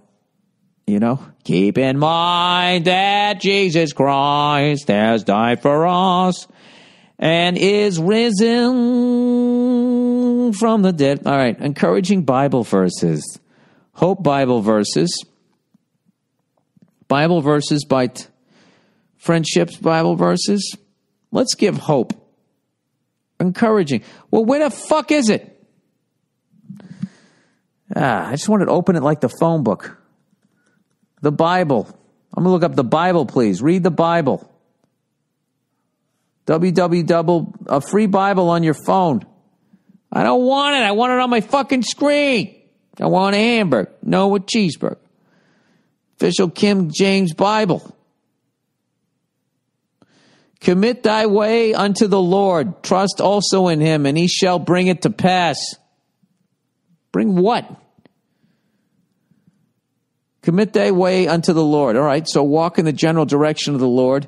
Trust also in him. Well, if I'm walking towards him, isn't that trusting him? What do you think, I'm creeping up on him? Hey, man, just making sure everything's cool. I'm walking your way. But, just wave your white flag. Don't open a trapdoor when I get there, dude. And he shall bring it to pass. Genesis. Oh, I remember reading this. It makes sense for 3 fucking sentences, and then you're just like, what? In the beginning, God created the heaven and the earth. And the earth was without form and void, and darkness was upon the face of the deep. Period. The deep what? And the Spirit of God moved upon... That's like when they go, they got to eat up some clock. Darkness was upon the face of the deep, and the Spirit of God moved upon the face of the waters. I thought there wasn't any. Thought there wasn't any water, there wasn't anything. How was there water for his face to be on? And God said, let there be light, and there was light. Let there be sound! There was sound. Is this Bon Scott? God said, let there be light, and there was light. Well, what was he doing before that? He was just sitting in the darkness? All by himself? Just one day he's laying there going, I'm going to make some shit. And God saw the light, that it was good, and God divided the light from the darkness. God called the light day. It's like Cam Newton. Everything's about the same guy. I'll tell you right now, nobody's having more fun than God making earth. He's like a kid in a candy store that doesn't exist, and kids don't exist because he hasn't made it yet. Fuck this Genesis. Let's look up Job. Let's see what old Job had to say. Where the fuck is he? Well, let's read Titus. That's the name of a comic I know. How about that? All right, Paul, a servant of God and an apostle of Jesus Christ, according to the faith of God's elect and the acknowledging of the truth, which is after godliness. I feel like somebody's trying to sell me a car. That was all one sentence. In hope of eternal life, which God, that cannot lie, promised before the world began. Dude, this is like God called everything, before you even born and all that. But hath in due times manifested his word. You know what? I thought this would be a funny bit. This is just fucking annoying. But hath in due times manifested his word through preaching, which is committed unto me according to the commandment of God our Savior. It just goes in circles. To Titus, my own son, after the common faith. He had another kid. He had Jesus, then he had Titus. Grace, mercy, and peace. Who were they? Was Grace, was she another virgin? How many times was he going to use this virgin thing? He banged him. Right? He had Jesus with Mary. And then Grace was his fucking side piece. And he had Titus. Right? For this cause left I thee in Crete, that thou shouldest set in order the things that are wanting, and orders elders in every city, as I appointed thee. If any be blameless, the husband of one wife, having faithful children, not accused of riot or unruly. It's not a sentence. Oh, maybe it was back then. You know what? If I get judged someday, and God's standing there and being like, I just be like, dude, I tried to get through the book. I don't know what to tell you. As far as I can, it's a bunch of fragments. All right? They're not complete thoughts. You can't write, just because you put a period at the end of it doesn't make it a sentence. Right? All right, that's the podcast for this week. Once again, congratulations to the Broncos. Congratulations to the lady who got a job. I'm going to end this positive. Congratulations to the lady who got the job there with the Buffalo Bills. I'm sure you're going to do a great job. I'm just a grumpy old fucking man whose team lost. All right? Congratulations to the Panthers. I look forward to seeing Cam Newton, play against Peyton Manning. It's going to be great. I love that he called him the sheriff. I thought that was cool. The best of the old versus the best of the new. So I'm an old fucker. So I'm going to have to root. I got to root for the Denver Broncos, the AFC, and Peyton Manning. Even though I love the Panthers and I love the way they fucking play, and their defense is the shit. And I don't know. I just hope it's a good game. I hope the Panthers, if they're going to win, or the Broncos, I just don't want anybody beating the fuck out of anybody, right? But I will tell you, as always, I will be watching it by myself. Okay? I might go to a Super Bowl party because my team's out of it, but I don't think so. I want to see Peyton's last game, and I hope he goes out like Elway, and I'm going to do what I always do. All right? I'm going to tape the game. You let it go for a good 90 minutes. As I mentioned, you shut your phone off. You get the grill going. You crack a couple of beers. You make yourself a burger or two. You invite a couple of friends over, and then you go, all right, let's sit down and watch it. And you blow through all the fucking beginning and the home of the brave, right? Boom, kickoff. And there we go. Blow through all the fucking commercials. Fast forward through Beyonce lip syncing during halftime. You'll get caught up halfway through the third fucking quarter. And if there were any cool commercials that you missed, you have them recorded, but someone's going to put them up online anyways. You're not going to miss a fucking thing. And you can watch the Super Bowl in about, you can watch it in about 2 hours and 20 minutes, 2.5 hours. It's fucking tremendous. All right? God bless you guys. Yet go fuck yourselves. And I'll check in on you on Thursday. All right.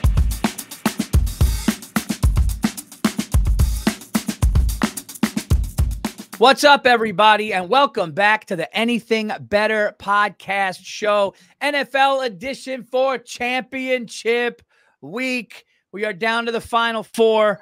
I'm happy to be back. I know some of you missed me. I feel better this week. I'm not shitting my brains out and throwing up all over the place. So didn't miss a show. Still did not miss a show. You had food poisoning, and he still brought himself onto the stage. Old school. It took a lot. It took a lot, but I did it. But I went 2-2 last week. I don't know I didn't know anything about you guys because I was sick. Picked the exact opposite games. And we both went 2-2. Okay. We went head to head. Like everything that I said, it's like Paul's going the other way. Paul's going the other way. And I was saying, I want a 4-0 and an 0-4. I don't want 2-2. And that's exactly what we got. We both got 2-2. I mean, those people in Buffalo, if they have to deal with another wide right. Oh, you know what? Fuck them. I'm so sick of everybody acting like they're oh my God, it's got to be so fucking hard. Paul, nobody chants anything at them. Nobody. What do you mean? The fucking Rangers, my whole time growing up, 1940, just rubbing it in your face in some regular season fucking game. They chanted 1918 at the fucking Red Sox.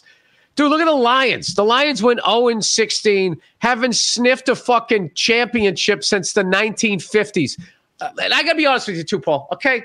I just want to say this, okay? I have empathy for them and everything like that, but this whole fucking thing, is it the worst thing ever to be a Buffalo Bills fan? Nobody is giving them shit. Yeah, so they should scream. Are you saying that they should start chanting wide right when they're on the road? I mean, you would think they would, but they don't. Dude, do you know what it is, Paul? I feel bad for him. When I saw that man in the crowd who was like, look, he was in his late 20s, early 30s. He broke down crying. Oh, dude, I know. I mean, that was fucking pathetic, Paul. The shit that I saw as a fucking Red Sox fan, as a Patriots fan, as a Bruins fan growing up. Yeah. You didn't break down and cry. Now, listen, we were walled off emotionally, but there has been an overcorrection in the American male. The fact that guy could start pulling his hat down and openly sobbing in public with a pom-pom hat on is just like that. That's the kind of thing that gets your country invaded. I'm just saying. I'll never understand. Although I did cry one time in 1994 when we lost Game 7 to the Houston Rockets, but I was drunk and I was a kid, so it's like. And you were like 16. I was hammered. I was like 15 or 16. It was a great Knicks run. And I didn't cry. I was like, but I was like, fucking dicks, like shit like that. You got emotional. You get emotional, but that guy, you're right. Dude, that I didn't cry Game 6. I didn't cry. All the fucking Patriots losses, I didn't cry. Couldn't beat the fucking goddamn Canadians forever. Anytime we went in that fucking building, they'd always put on a power play. It was fucking annoying. I didn't cry. Dude, the guy was like, what the fuck? Pull it together. Oh, pull it together. What are you going to do when there's a fucking flood? The last time I saw crying like that was when we saw that guy from Argentina in the World Cup. That's the thing. Like they're fucking. I'll give you a little better. I'll give you a little leeway. I'll give you a little leash with the World Cup. It's every 4 years. Your country might have never. NFL, you're coming back next year. What do you break it down for? It's parody. Relax. It was a bad look. And I forgive an athlete for crying. That's your dream. You were that close. I get it. Yeah. I get that. I don't have a fucking problem with an athlete. But if you're in the fucking stands, Paul, just some regular guy putting his sweatpants on one fucking oversized leg after another, I don't want to watch you fucking. And I don't judge Buffalo Bill fans off of that one fucking guy. I don't. You know what I just thought of? How funny would it be if they got beaten down with wide right chants so much that every time a Buffalo guy missed, it always just went hard left? Because he overcompensated.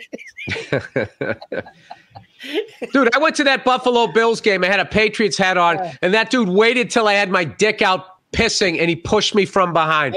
Fuck all this because you lost. All of a sudden, you're salt of the earth people. They're just as big a cunts as anybody you find in New York or or Massachusetts. Real New York or Massachusetts, because they don't live in real New York, all right? They're basically Canadian. I wanted them to go, man. I did. I was rooting for him. But here's the thing, too. That fucking wide right is not the reason why they lost that game. They needed to bring their A game, and they didn't bring their A game. It's true. They didn't convert, and how many drop passes did they have? How many times did Tony Romo go, yeah, she probably should have had that? Well, how about that bomb, that absolute bomb? I can't remember the last time I saw a ball that high and far, and then Diggs, it went in through Diggs' thing. I mean, dude, you catch that. Got to catch that. Who catches that? Jerry Rice. Randy Moss. Oh, I said to Randy Luke. Catches that. I said, you know who catches that bomb? And he goes, I know, Dad. Randy Moss. Because he knows how much I love him. Jerry Rice. Lynn Swan would have caught it. John Stallworth would have caught it. Yeah.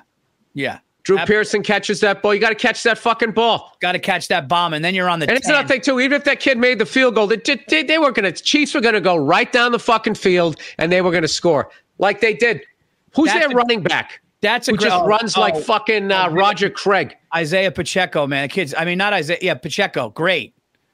Knees high, fucking elbows, just tearing through their line. He reminded me of Ahmad Bradshaw on the Giants. Like, that's those guys that just run hard and run with the purpose. Nothing he did reminded me of the Giants running game, but continue. No, well, you don't know Ahmad Bradshaw, man. That was the guy. When? 2006 to 2009. But we lost a Super Bowl to you then. I don't remember that guy. Number 44. I remember your defense. I remember Eli Manning. Yeah. No, I wasn't thinking, oh, God, not fucking Ahmad Bradshaw. I saw Ahmad Bradshaw at that party Willis Whalen hooked us up with, and I walked up to him. He was just sitting there. I go, dude, you ran so hard for us. Thanks so much. And he was like, man. I was like, you know me. I love the athletes. But you make a good point, Bill. White leather and athletes. Virzi. You make a good point, Bill. The Kansas City Chiefs scored on the first 7 drives of the fucking game. Where's the defense? First 7 drives. The Bills are still not ready for prime time. They had no business winning that fucking game the way that they played, and they're going to blame this stupid fucking kicker, Sass, right? Bass. And he's going to walk around laces out for the rest of his fucking life, and everybody's going to forget all those drop passes. They're going to forget how they just fucking went right down the field and scored on him. Yep. Get a stop. All right, you missed a field goal. Get a stop. 3 and out. Get a fucking stop. They went right down the field, Paul, like butter on Thanksgiving.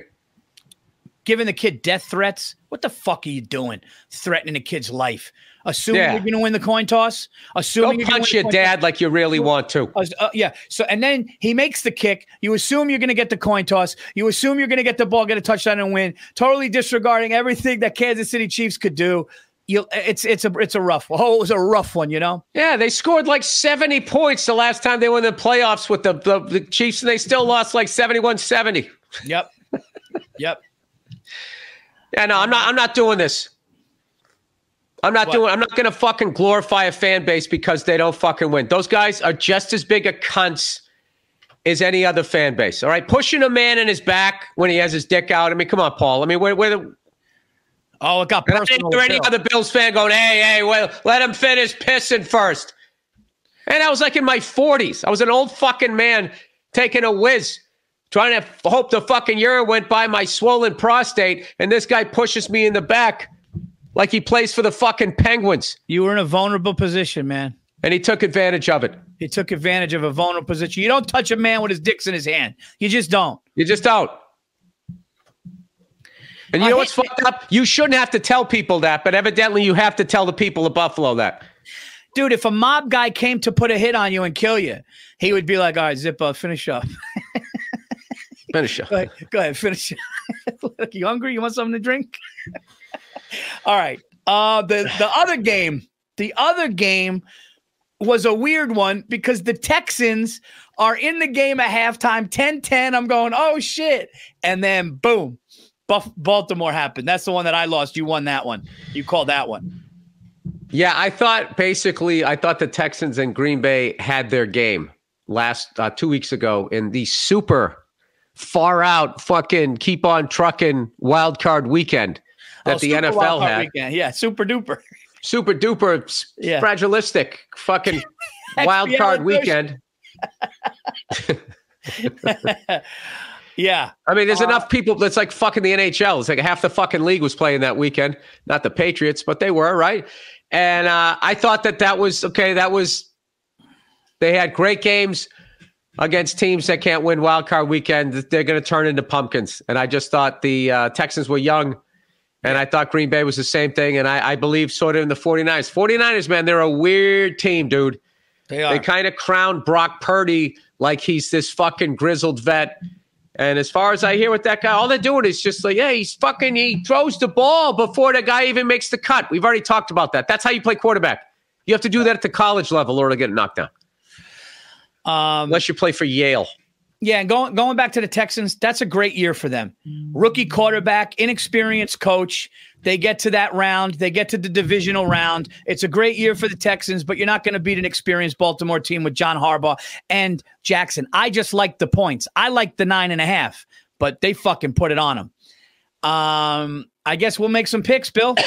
We are in championship weekend. We have the Detroit Lions and the 49ers, and we have the Ravens and the Chiefs in Baltimore. What are the spreads here? Let's go, Andrew. What are the current BetMGM lines here? 3.5. 3.5. I'll tell you this right now, Paul. The Chiefs getting points in the fucking playoffs.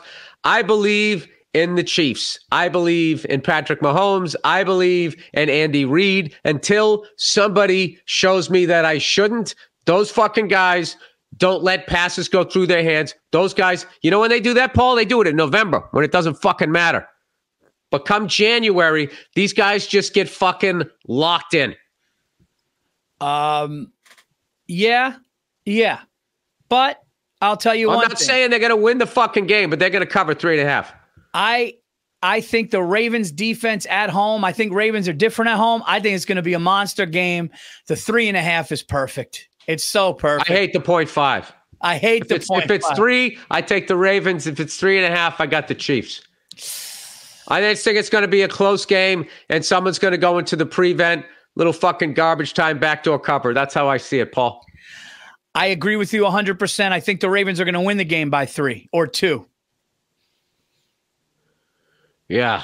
You know, it'd be cool to, like, this has never happened. 2 brothers winning in the same year, winning the college football championship and then the Super Bowl.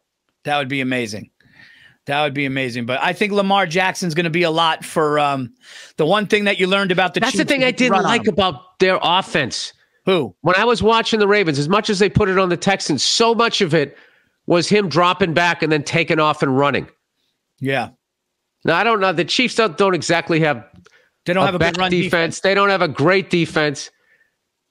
I don't know. I just get like, that's like college football, like Tim Tebow level offense. You know, I drop back, I look, nobody's open, and then I run for fucking 8 yards. Yeah, but the one thing that is about that they were saying about the Chiefs, and I saw it, you could see it with Buffalo, is the Chiefs don't have a good run defense. And I think I don't think the Chiefs have had a good fucking defense during this whole time that they've been the top dog in the AFC. They've never had a lights out fucking defense. No, defense is okay, but the no run defense. I like Baltimore to win the game. They had Tyreek Hill, they had Kelsey, they had fucking Patrick Mahomes. Like, they had all of that shit going on, and they were offense heavy. You just I just changed my mind. I just changed my own mind. Don't do that, Paul. You've been killing it this year. Don't listen to me. I'm win some, lose some, Billy. No. I'm going against you. I'm okay, saying, good. I like that. I like Baltimore to win the game I think Baltimore is going to win the game they should win the game by a touchdown. I'm being scared. Because it's Mahomes can't lose. Fuck that, dude. Baltimore's better. They got a better defense. They're home. I'm taking the Ravens. And you know what I heard in that? They should win that game. They will. They should win that game. And that's what fucking happens when people play the Chiefs. On paper, you should fucking beat them in the playoffs, and then you don't. Well, Twinkle Toes throws a fucking... Dude, the guy floats around. He's got a dance background, you know? Does a little soft shoe back there. I'm expecting him after he throws to just do a Michael Jackson.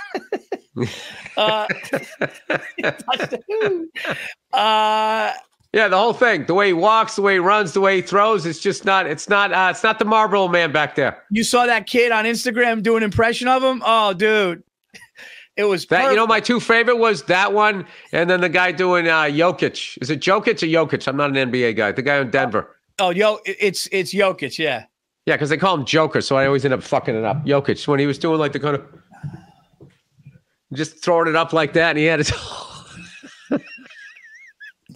it's like his head, neck, and shoulders are all like fused. Like he just when he walks, it's just kind of like. There's some good ones out there. Have you ever seen an NBA superstar champion give a fuck less about his job? No. You know what the big shame is? Jason Lawhead never fucking uploaded his batting stances. I saw some guy doing Reggie Jackson the other day. It disgusted me compared to Jay Lawhead's. I don't know why the fuck he never put those things up. Those would have went viral. They were unbelievable. Yeah. They were unfucking believable. People used to come walking over from the other tailgates to watch. Like, hey, he's fucking doing Ricky Henderson. Yeah, it was great. All right, so Bill's got the Chiefs. I got the Ravens. Moving on to the next game, Bill. I've been thinking about this game. I've been driving in the car. I've been thinking about this game, and it hit me. I'm going to go as far as to say, for me, this is a no-brainer. And I know that could be the kiss of death. I absolutely, with all the thinking that I've done with this, love the Detroit Lions. I think the Detroit Lions are going there with house money that the casino gave them. All the pressure is on the 49ers. I think that the Lions got a great quarterback. I think they got a good defense. They got a coach they'll run through a wall for, and they are this close.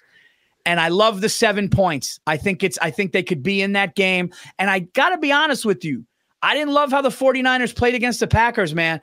If that kid on the Packers doesn't throw across his body, they have a chance to go down there and win the game with one drive at the end of the game.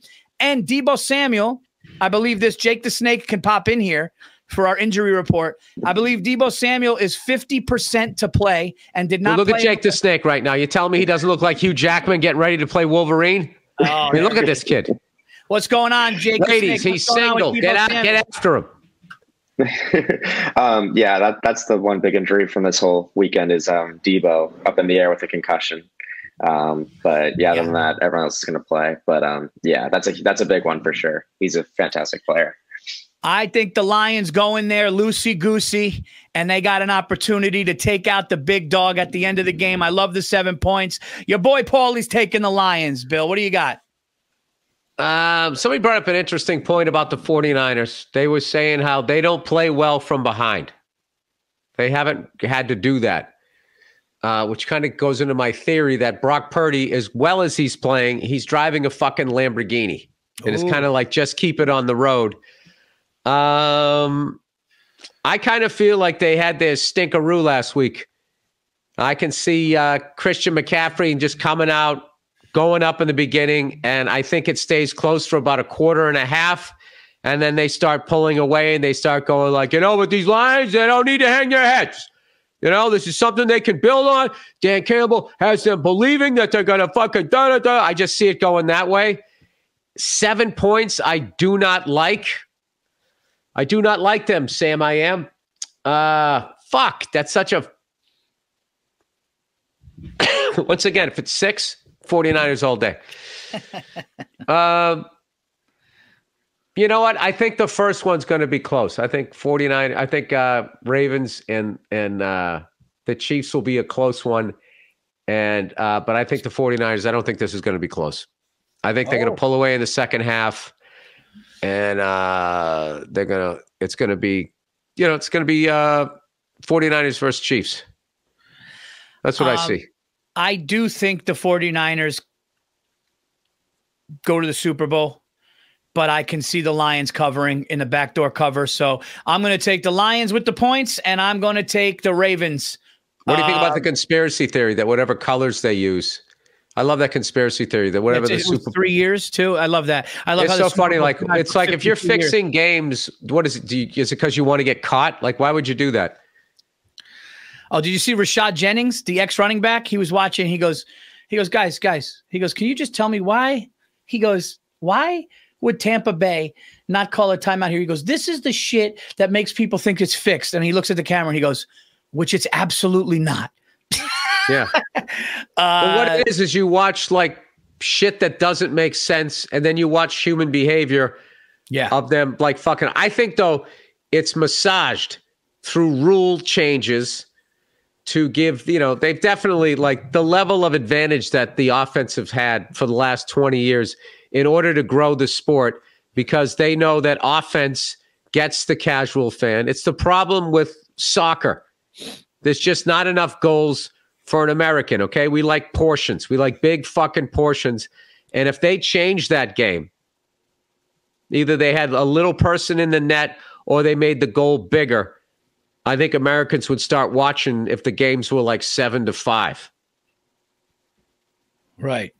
I agree. At what point did you tune out during that, Paul? Jesus Christ. I felt like I was just fucking... No, I was talking to I'm taking it like in. A job fair. No, I'm taking it in. And I've done some waiting tables, and where I worked on the line too. Okay, we'll find a place for you. No. I was taking it in. I think that there's two types of people that watch a game. I think there's people that watch football. People who cry and people who don't.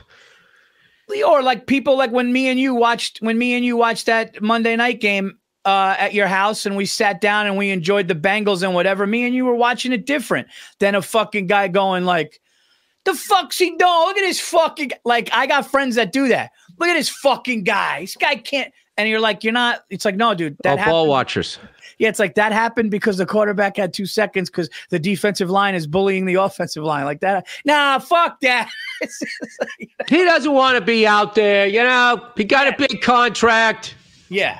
The coach doesn't discipline him. That's what, like those guys that call up the radio station. I watched a fight on UFC the other night, and it was these two. It was a co-main event, and it was these two female UFC fighters going for the what is it, the fucking, what was Ronda Rousey's bantamweight championship. And they said that the one chick who needed to win needed to do a certain style in order to beat this Brazilian. And she had to make an adjustment in the fight, which made the fight not as action-packed, but made her super smart and control the time and control things. And people are going, oh my God, this woman's fight is the most boring. I thought it was great. I actually thought it was great. And in the interview, she goes, that fight didn't go how I planned it, but I needed to do this. And I loved it. All that was online was people going, oh my God, this fucking woman's fight. This might be the worst fight I've ever seen. I actually thought it was cool how she made the adjustment to win the title. So, because you appreciate the art of fighting, Paul. I appreciate all of it, offense and defense. Paul, you're a very appreciative person. I like it all if it's good, man. If it's good, you know. Yeah, I got one for you. I apologize, people. I'm a fucking little sick here. I got one you got to go back and watch, Paul. Yeah. With your whole fucking Mayweather would have beat Hagler, Hearns, Duran, Leonard. Here's a fight you have to fucking see. Okay. Yeah, he would have gone 4-0. No, he would have got 4-0, just walked right through that fucking division, even though all of them took losses. That's what you said, Paul. You're forgetting you're forgetting one part of that argument in the steakhouse. It's a peekaboo fucking thing. They wouldn't be able to deal with it, dude. No, Lawhead and Bartnick got me going. They beat the fuck out of that little fuck. That's what got me going. They would fucking get him in the corner. So you matched that lack of respect with your own lack of respect. I didn't like the guy that's undefeated and has good defense being thrown in the corner and beating the shit out of like he wasn't a champion. That's made me go. But go ahead. Yeah, that was too disrespectful. You were the fairest one. I could say this. You were the fairest one at that table because you. Paul, look at my complexion. I've always been the fairest of all. Even though that's when. Hey, Bill, you're always the fairest. Always the fairest. Bill said, "Oh, that was when you said get this kid a malt." 3 months out of the year, I'm the reddest. Bartnick loved when you said get this kid a malt, but you go. All right, man. I'll give him 2 and 2. You know, I'll give him 2 and 2. All I was I'd even go 3 and 1. I mean, but there's no fucking way you're fighting all of those guys. Dude, Marvin Hagler went to a Floyd Mayweather Jr. event, like all memorabilia, walked up to him and he goes, dude, I'm such a huge fan. Would you sign this? You're like incredible. Like Marvin Hagler did that. So it's not like you guys, not you, but somebody's like, they'd take that fucking little bitch, throw him in the car. They would beat the fuck out of him. Yeah. Listen, I never said that. No, and it's also like you started it saying it, though. You started with he would beat all of those guys. Did I say he would or he could? No, to you it was no question. And then secondly, Marvin Hagler going up to Mayweather and saying that. You have to understand who Marvin Hagler is. All right? They fucked Marvin Hagler on that Leonard fight. They fucked him on that thing. Like, you have to beat the champion. All right. Ray Leonard did not beat the champion. Right. Okay. That was like, if you want, the best I'll give you is that was a draw. Okay. I won't say that Hagler beat Leonard, but you have to beat the fucking champ to take the belt. And they didn't. So what they were doing was they were fucking Marvin Hagler because they figured he'd be so mad he would immediately sign up for a rematch because they were getting up there in age. And it's like, we want to get paid twice. And blah, blah, blah, blah, blah. And fuck this guy's record and all of that shit. So they fucked him. But this is what they didn't realize about him, is Hagler didn't give a shit. And he didn't give a fuck about money. And he just retired, said, fuck it, I'm out of here. Right?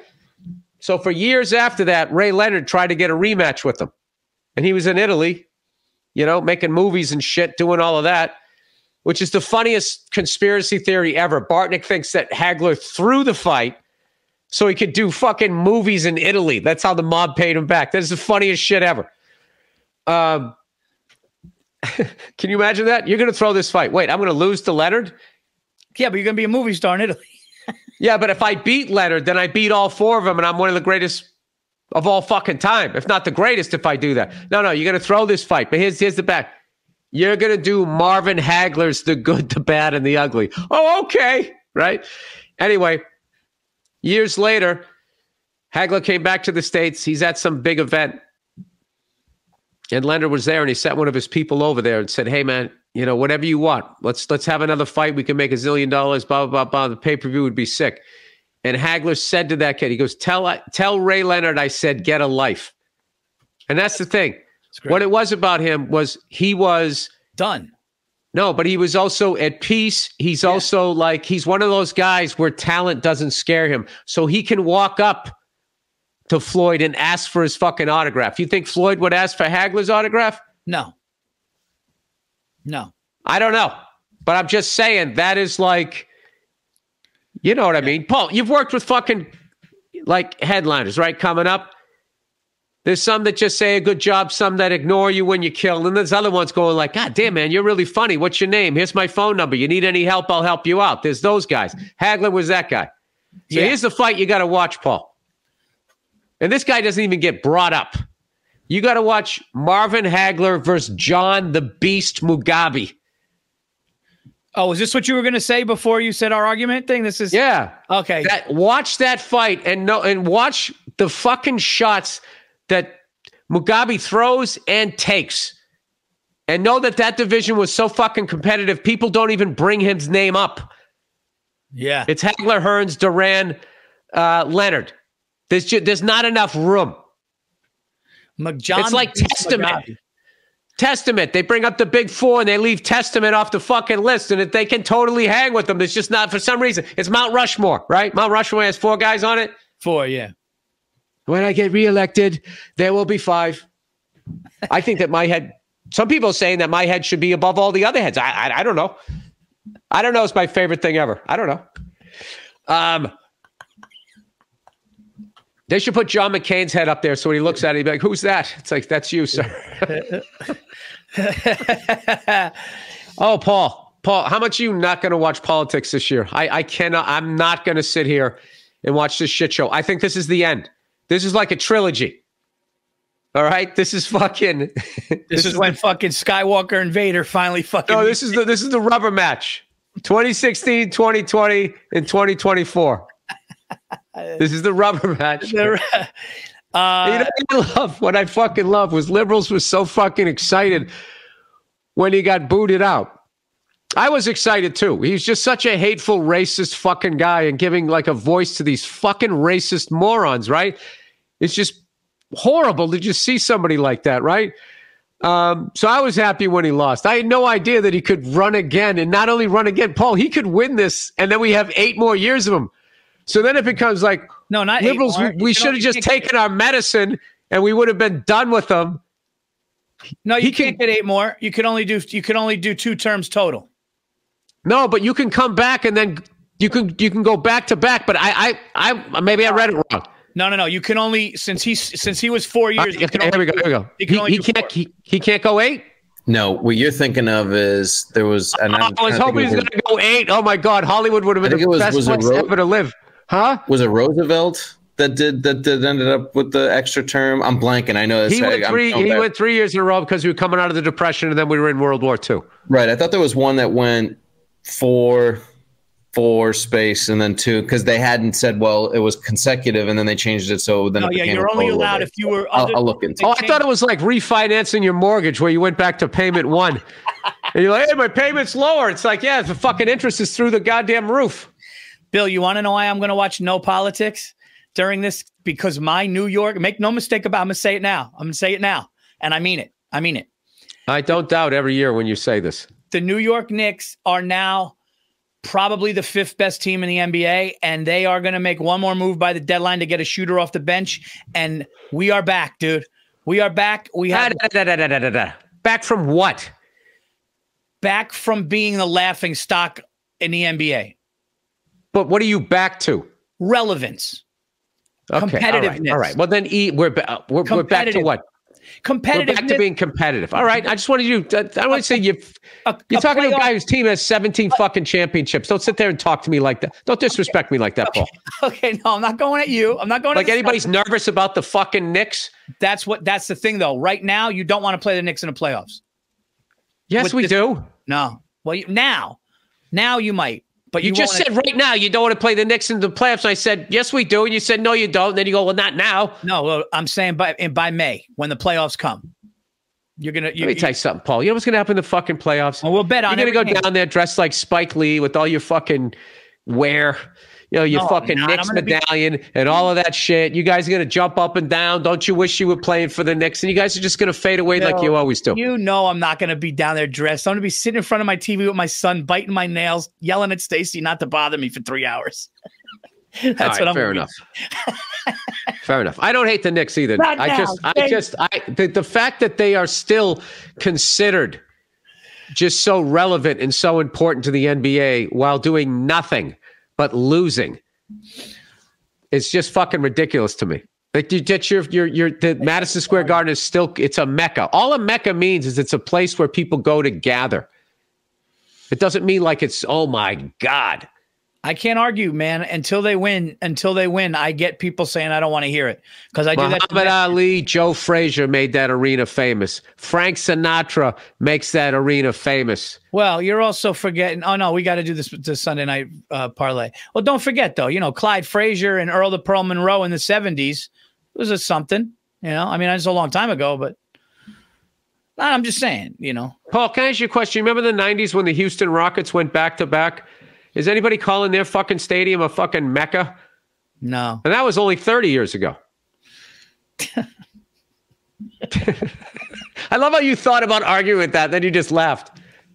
No, that's the thing. That's what sucks is like you can't because I do it to Met fans. Until it happens, you just got to wait. It was 50 fucking years ago. 1973 was 51 years ago, dude. Wow. Yeah, Paul, look at you. Look how you look. Look in the mirror. Look at you. Good, good, dude. Uh-huh. Yeah. What do you think you look like? Huh? Just know that in your entire time, okay, as a person, yeah, you've been able to get to the point where, you lost your hair. You got some white whiskers. You're growing a beard. You had a Pontiac, Paul. You drove a Pontiac SUV. All of this shit happened. And you know what didn't happen during your entire existence on this planet, Paul? You slipped a disc. You've been arrested. You started comedy. Had a couple kids. You were an open micer. You had a couple of cats that lived for like 20 fucking years. I did. I did. But you know what? One thing I also did, though, Bill? You saw OJ when he was a fucking hero, fucking movie star, to go to a double murderer, but get off on it. All of that stuff has happened, Paul. Yeah. Jeans were tight. They got loose. They became tight again, and now they get loose again. But I stayed loyal, Bill. What hasn't happened, Paul, that entire fucking time? Come on, man. Are you doing this to me? Well, you know why I'm doing this to you? Because of your New York arrogance. We're going to be back. We're going to be back. You never were. You never were. We were relevant in the 90s. Actually, we were, we went to the finals in the 90s. You were as relevant as the Pacers until you played the Pacers. But we did go to the finals against the Spurs in '99 with Sprewell. All right. Well, you guys are the first participation trophy NBA franchise, Paul. I'm just sick of the fucking bravado and all of the fucking. It's just that you just don't have the hardware, Paul. Paul, for a guy who loves jewelry, Paul. Well, here's for a guy who likes to walk around with his chain out. I know you know what jewelry looks like. Here's the deal. You being sick of it is not going to ever stop my love and passion for my Knicks. You understand? I'm not telling you to not have love and passion. I'm just saying just choose your words carefully when you're talking to a Celtics fan. That's all. It's respect. Like, what if I said right now, after 2018, when the Red Sox won their 4, and I said, this is our century. We're fucking coming, dude. And you're sitting there with 27 championships, looking at me all excited because we won 4 in the last 110 fucking years, right? Or 100 years. You would be looking at me like, is this guy really saying this shit to me as a Yankees fan? Is he really saying that? That's a good point. There you go. See, I had to get into your fucking ego with the Yankees for you to finally see it. No. I knew what you were doing the whole time. I saw it. But yeah, you're right. If a baseball team talked to me about their couple of cute titles and I see the almost 30, you're right. I would be like, all right. All right, here's my question. How long do the Yankees, the championship drought, would it have to go? Which is amazing that it's considered, like the fact that you guys have only gone 15 years here. And that's considered like, holy shit. Yeah. This is like your second longest drought. I mean, the longest one was 1978 to 1996. That's how fucking spoiled you are as Yankee fans. Dude, there's people just like, the Phillies win one every fucking 80 years or 40 years, 80 years or something. To answer, like, how long would it have to go before people are like, wow, I guess 32 teams, all this jumping around with money. I guess, George Steinbrenner dying, like this shit is actually over. I would say, to answer that question, I would say if it got to like 25 years. I think if it went another decade from now, then people would start to have to be like, all right, dude, 25 years, it's a fucking quarter of a century without any winning. That would make New York fans be like, what the Yankee fans go, holy shit, dude. It's over, or could be over. So yeah, I would say 25. It's not going to go 25. I just don't think. You guys got too much money. You got a really good farm team. You guys were right there. I don't know what happened. I don't know. I was too busy watching the Red Sox. We just kept losing people to free agency and getting nothing back from everybody. My talks about what's his face who went to the Dodgers. Why we ever let him go? I don't know why. I don't know. No, fuck that, though. The Dodgers giving $700 million to one pitcher. It's so stupid. I'm glad the Yankees didn't do that. It's like... But the Yankees did do that, Paul. You were the original $700 million to somebody. Just $700 million wasn't $700 million 20 years ago. Right, but it's still now. It's to put somebody on your payroll for that really fucking takes a big hit for your farm. It's beyond stupid. It's beyond stupid. But, I mean, I can't listen to a Yankee fan fucking sit here and say, like, can you believe how much they paid that guy? I mean, there was that time towards the end of George Steinbrenner's life. Like, there's nothing he loved more than a 38-year-old future Hall of Famer with half a season left in him, and give that guy fucking $15 million. Yeah, well, he did that late. He did that with the Oakland A's, right? Who did? Steinbrenner, when he got who was the other than Reggie? Didn't he get another Oakland A too? He got Catfish Hunter. He got Reggie Jackson. Yeah. No, I'm talking about like after the 2000s. When he was going after, like, Randy Johnson, what was it? Kevin Brown. What was that guy's name? Yeah, he got an old Randy Johnson. He had Kevin Brown. He got who was the other guy? Yeah, we would get guys that were like, we'd get a couple outfielders that kind of Luzinski. I think he gave him $100 million. Past the fucking prime. He called Greg Luzinski up, who had been retired for 15 years.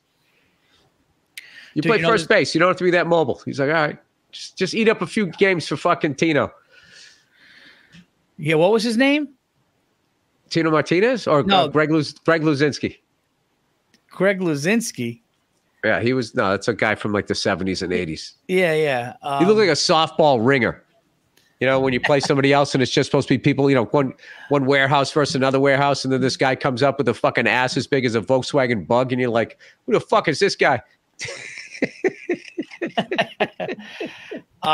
You know what? We got to go back. Sends one into the parking lot, hits somebody's Volkswagen Scirocco. That was the 80s, Paul. Those fat out of shape guys that just would hit fucking. Oh, it's the best.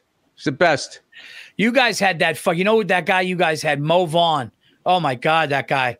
Dude, that guy hit a home run at Shea Stadium that I swear to God, I can't even believe a human being hit a ball that far. Oh, yeah, he would hit the moon shots. And he would almost fall.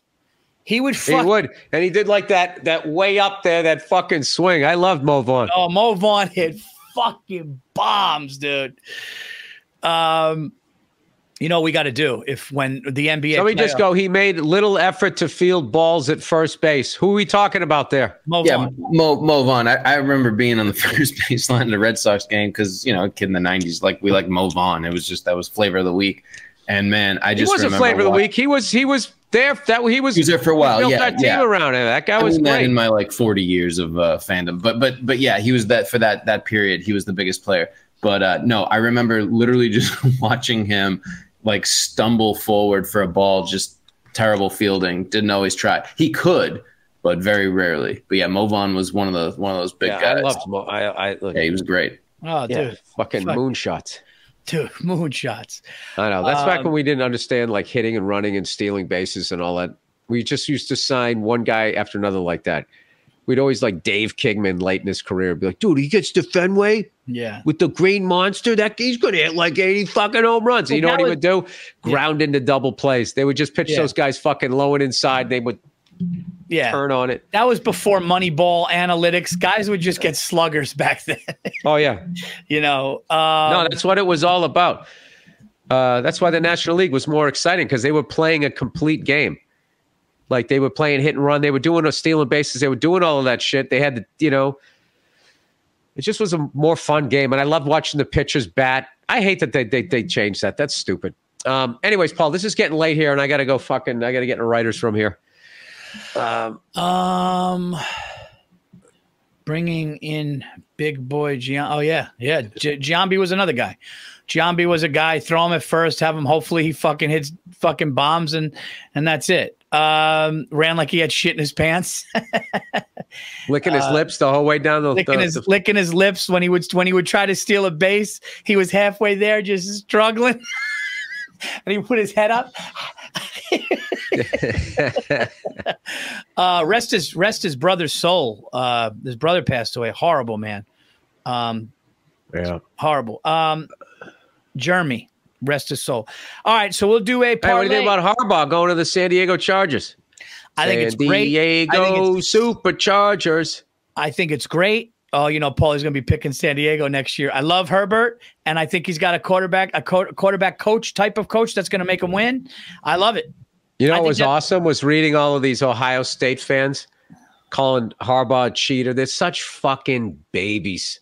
They are such they are the biggest fucking crybabies, and they're giving the guy no respect. And secretly, they're so unbelievably excited that he's gone. It's like, for all you Ohio State fans out there, he didn't even coach in the game this year, and you still get your fucking ass kicked. You are beyond happy that guy is leaving. You'd be psyched if he left Michigan and came to you guys. Yeah, how great is it? You leave your alma mater, you go. You leave. You go back to your alma mater, you win a championship there, and you're like, now I'm going to go to the NFL. I'm going to go to one of a good quarterback. They got a great team. I think the Chargers are going to be good. Let's do our last pick. Let's do a pick. Right. Let's do a parlay here. We have the we could do either one, right, Andrew? It's our world. I guess Andrew? It is. He's not here anymore. He said yes. Okay. Which game do you like better? Which game do you like better for a special, Bill? You like the Ravens and Chiefs, or do you like the Lions and Niners?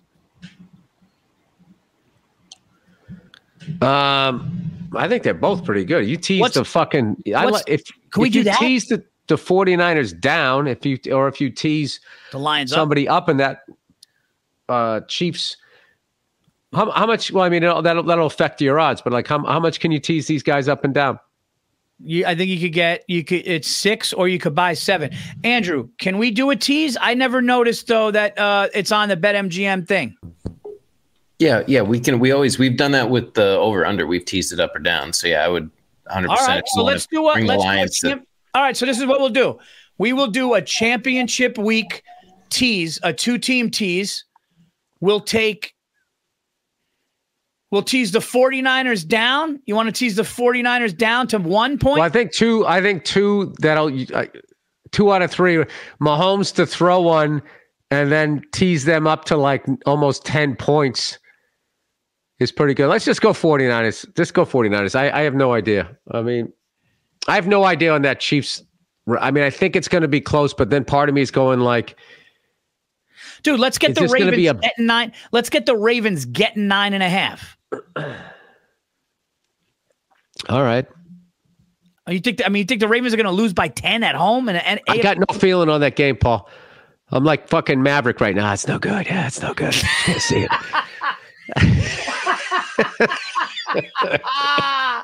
Dude, that's the best analogy. But no, it's no good. It's no good. It's no good. Come on, Mav. Pull the trigger. No, it's no good. I got to go back to the cruise ship and take my shirt off and play volleyball. You know what I fucking hate about all those movies that I enjoyed in the 80s? And then people go, it was latent homosexuality. It's like, yeah, if you were gay.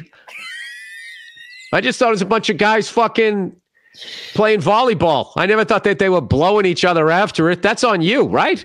Yes. Yeah, I'm like, no, dude, these guys are in good shape. The fucking plane is shaped like a dick. It's like, is it? Yeah. Dude, if I had that body, I'm no shirt on the beach playing volleyball. It's hot out. What am I gonna do? Keep my shirt on? All right. It was an impromptu game of volleyball. You saw they had their jeans on. Yeah, they're not gonna all start sucking each other's dick when the game's over. Yeah, like where does that come from? Like Batman and Robin. Oh, there's a really homosexual thing going on in there. Was there? I thought Batman was trying to fuck Catwoman. Dude, please do this on stage. That is so funny. God, that's funny. It's like, yeah, are you sure? Maybe this might be a you issue. Yeah, I think you're gay. I think you want to see these guys start queering off with each other, which is fine. But don't fucking tell me that was the purpose of that scene. That scene was supposed to get women all excited to go to the movie. That's why they had him oiled up. They didn't do it for me. Why is he crying to his best friend about his wife? Maybe he wants to suck his dick. It's like, wait, or it's his friend. Or his friend died. Dude, that's the ultimate. Dude, I called it. Maverick, watch the canopy. You fucking called it. Goose slammed right into it and died. Oh, dude. And he had come so far. He couldn't get any pussy in college. And he was in the worst fraternity, you know? And then once they got revenge on those fucking athletes, next thing you know, he joins the armed services. He's flying jets. Oh, that's great. That's great. He's banging Meg fucking Ryan. I mean, the guy's here his whole life. Maverick called it. Watch the canopy, Goose. Bam. That's like watch the fake punt. And they call a fake punt. That was another thing the Bills did. That fucking fake punt. You know, that was the end of the game. Dude, that if fake the punt was defense doesn't bail them out. Oh, no, and they put Hamlin in the middle, dude. It was predictable and terrible. Good call. Good call. All right. Well, we're going to blame Sass. You know, we're just going to blame him instead. Yeah, Jake the Snake just said at your own 30. Dude, yeah. That's a bad coaching move.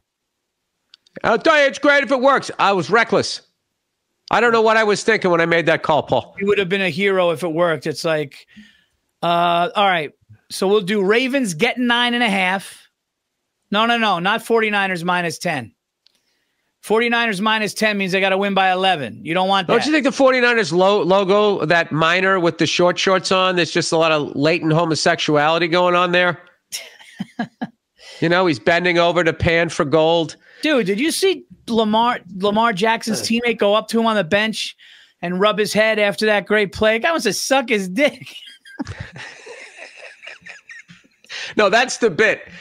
It's the closeted gay guy that tries to make like everything that you're watching is gay. I mean, is it me or is this gay? I don't think it's gay. It's the fucking Food Network. This guy's making a tomahawk fucking steak here. Yeah, but it looks just like a dick with some balls hanging off of it. Am I nuts over here?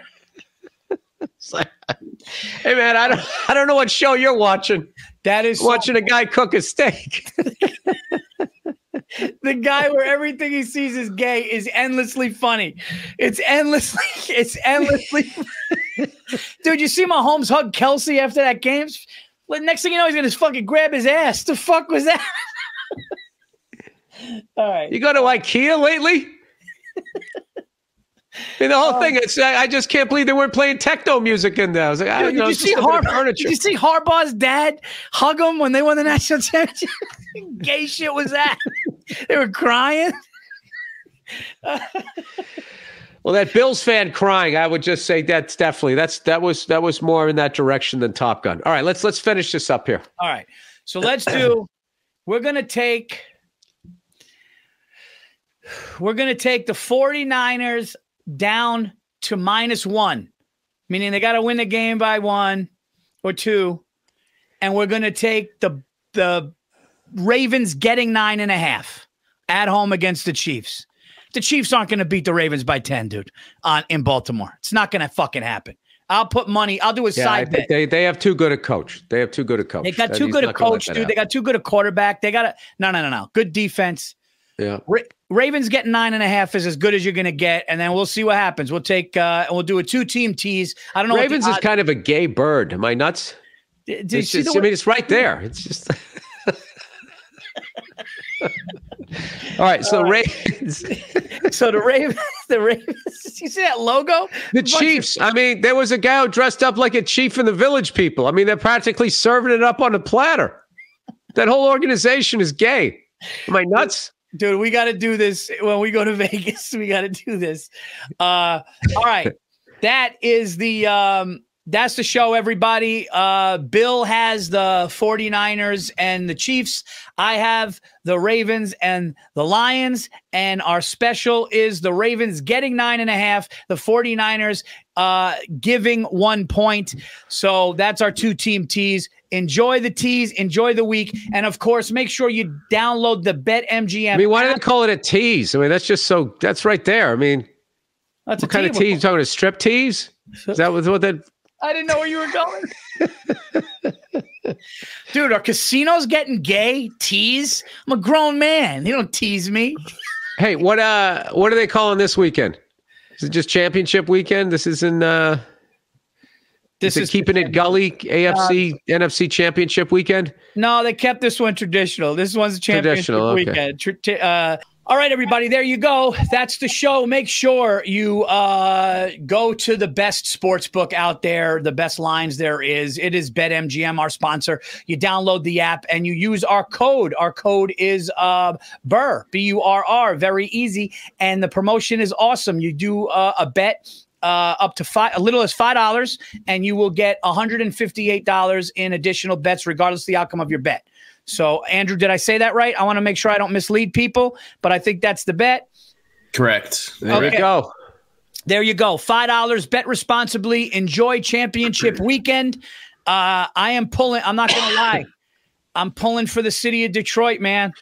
I'm pulling for Detroit. I think it would be awesome. But I also. You know, it's funny. I'm rooting for Detroit and I'm rooting for the Ravens, but my money is on the opposite teams.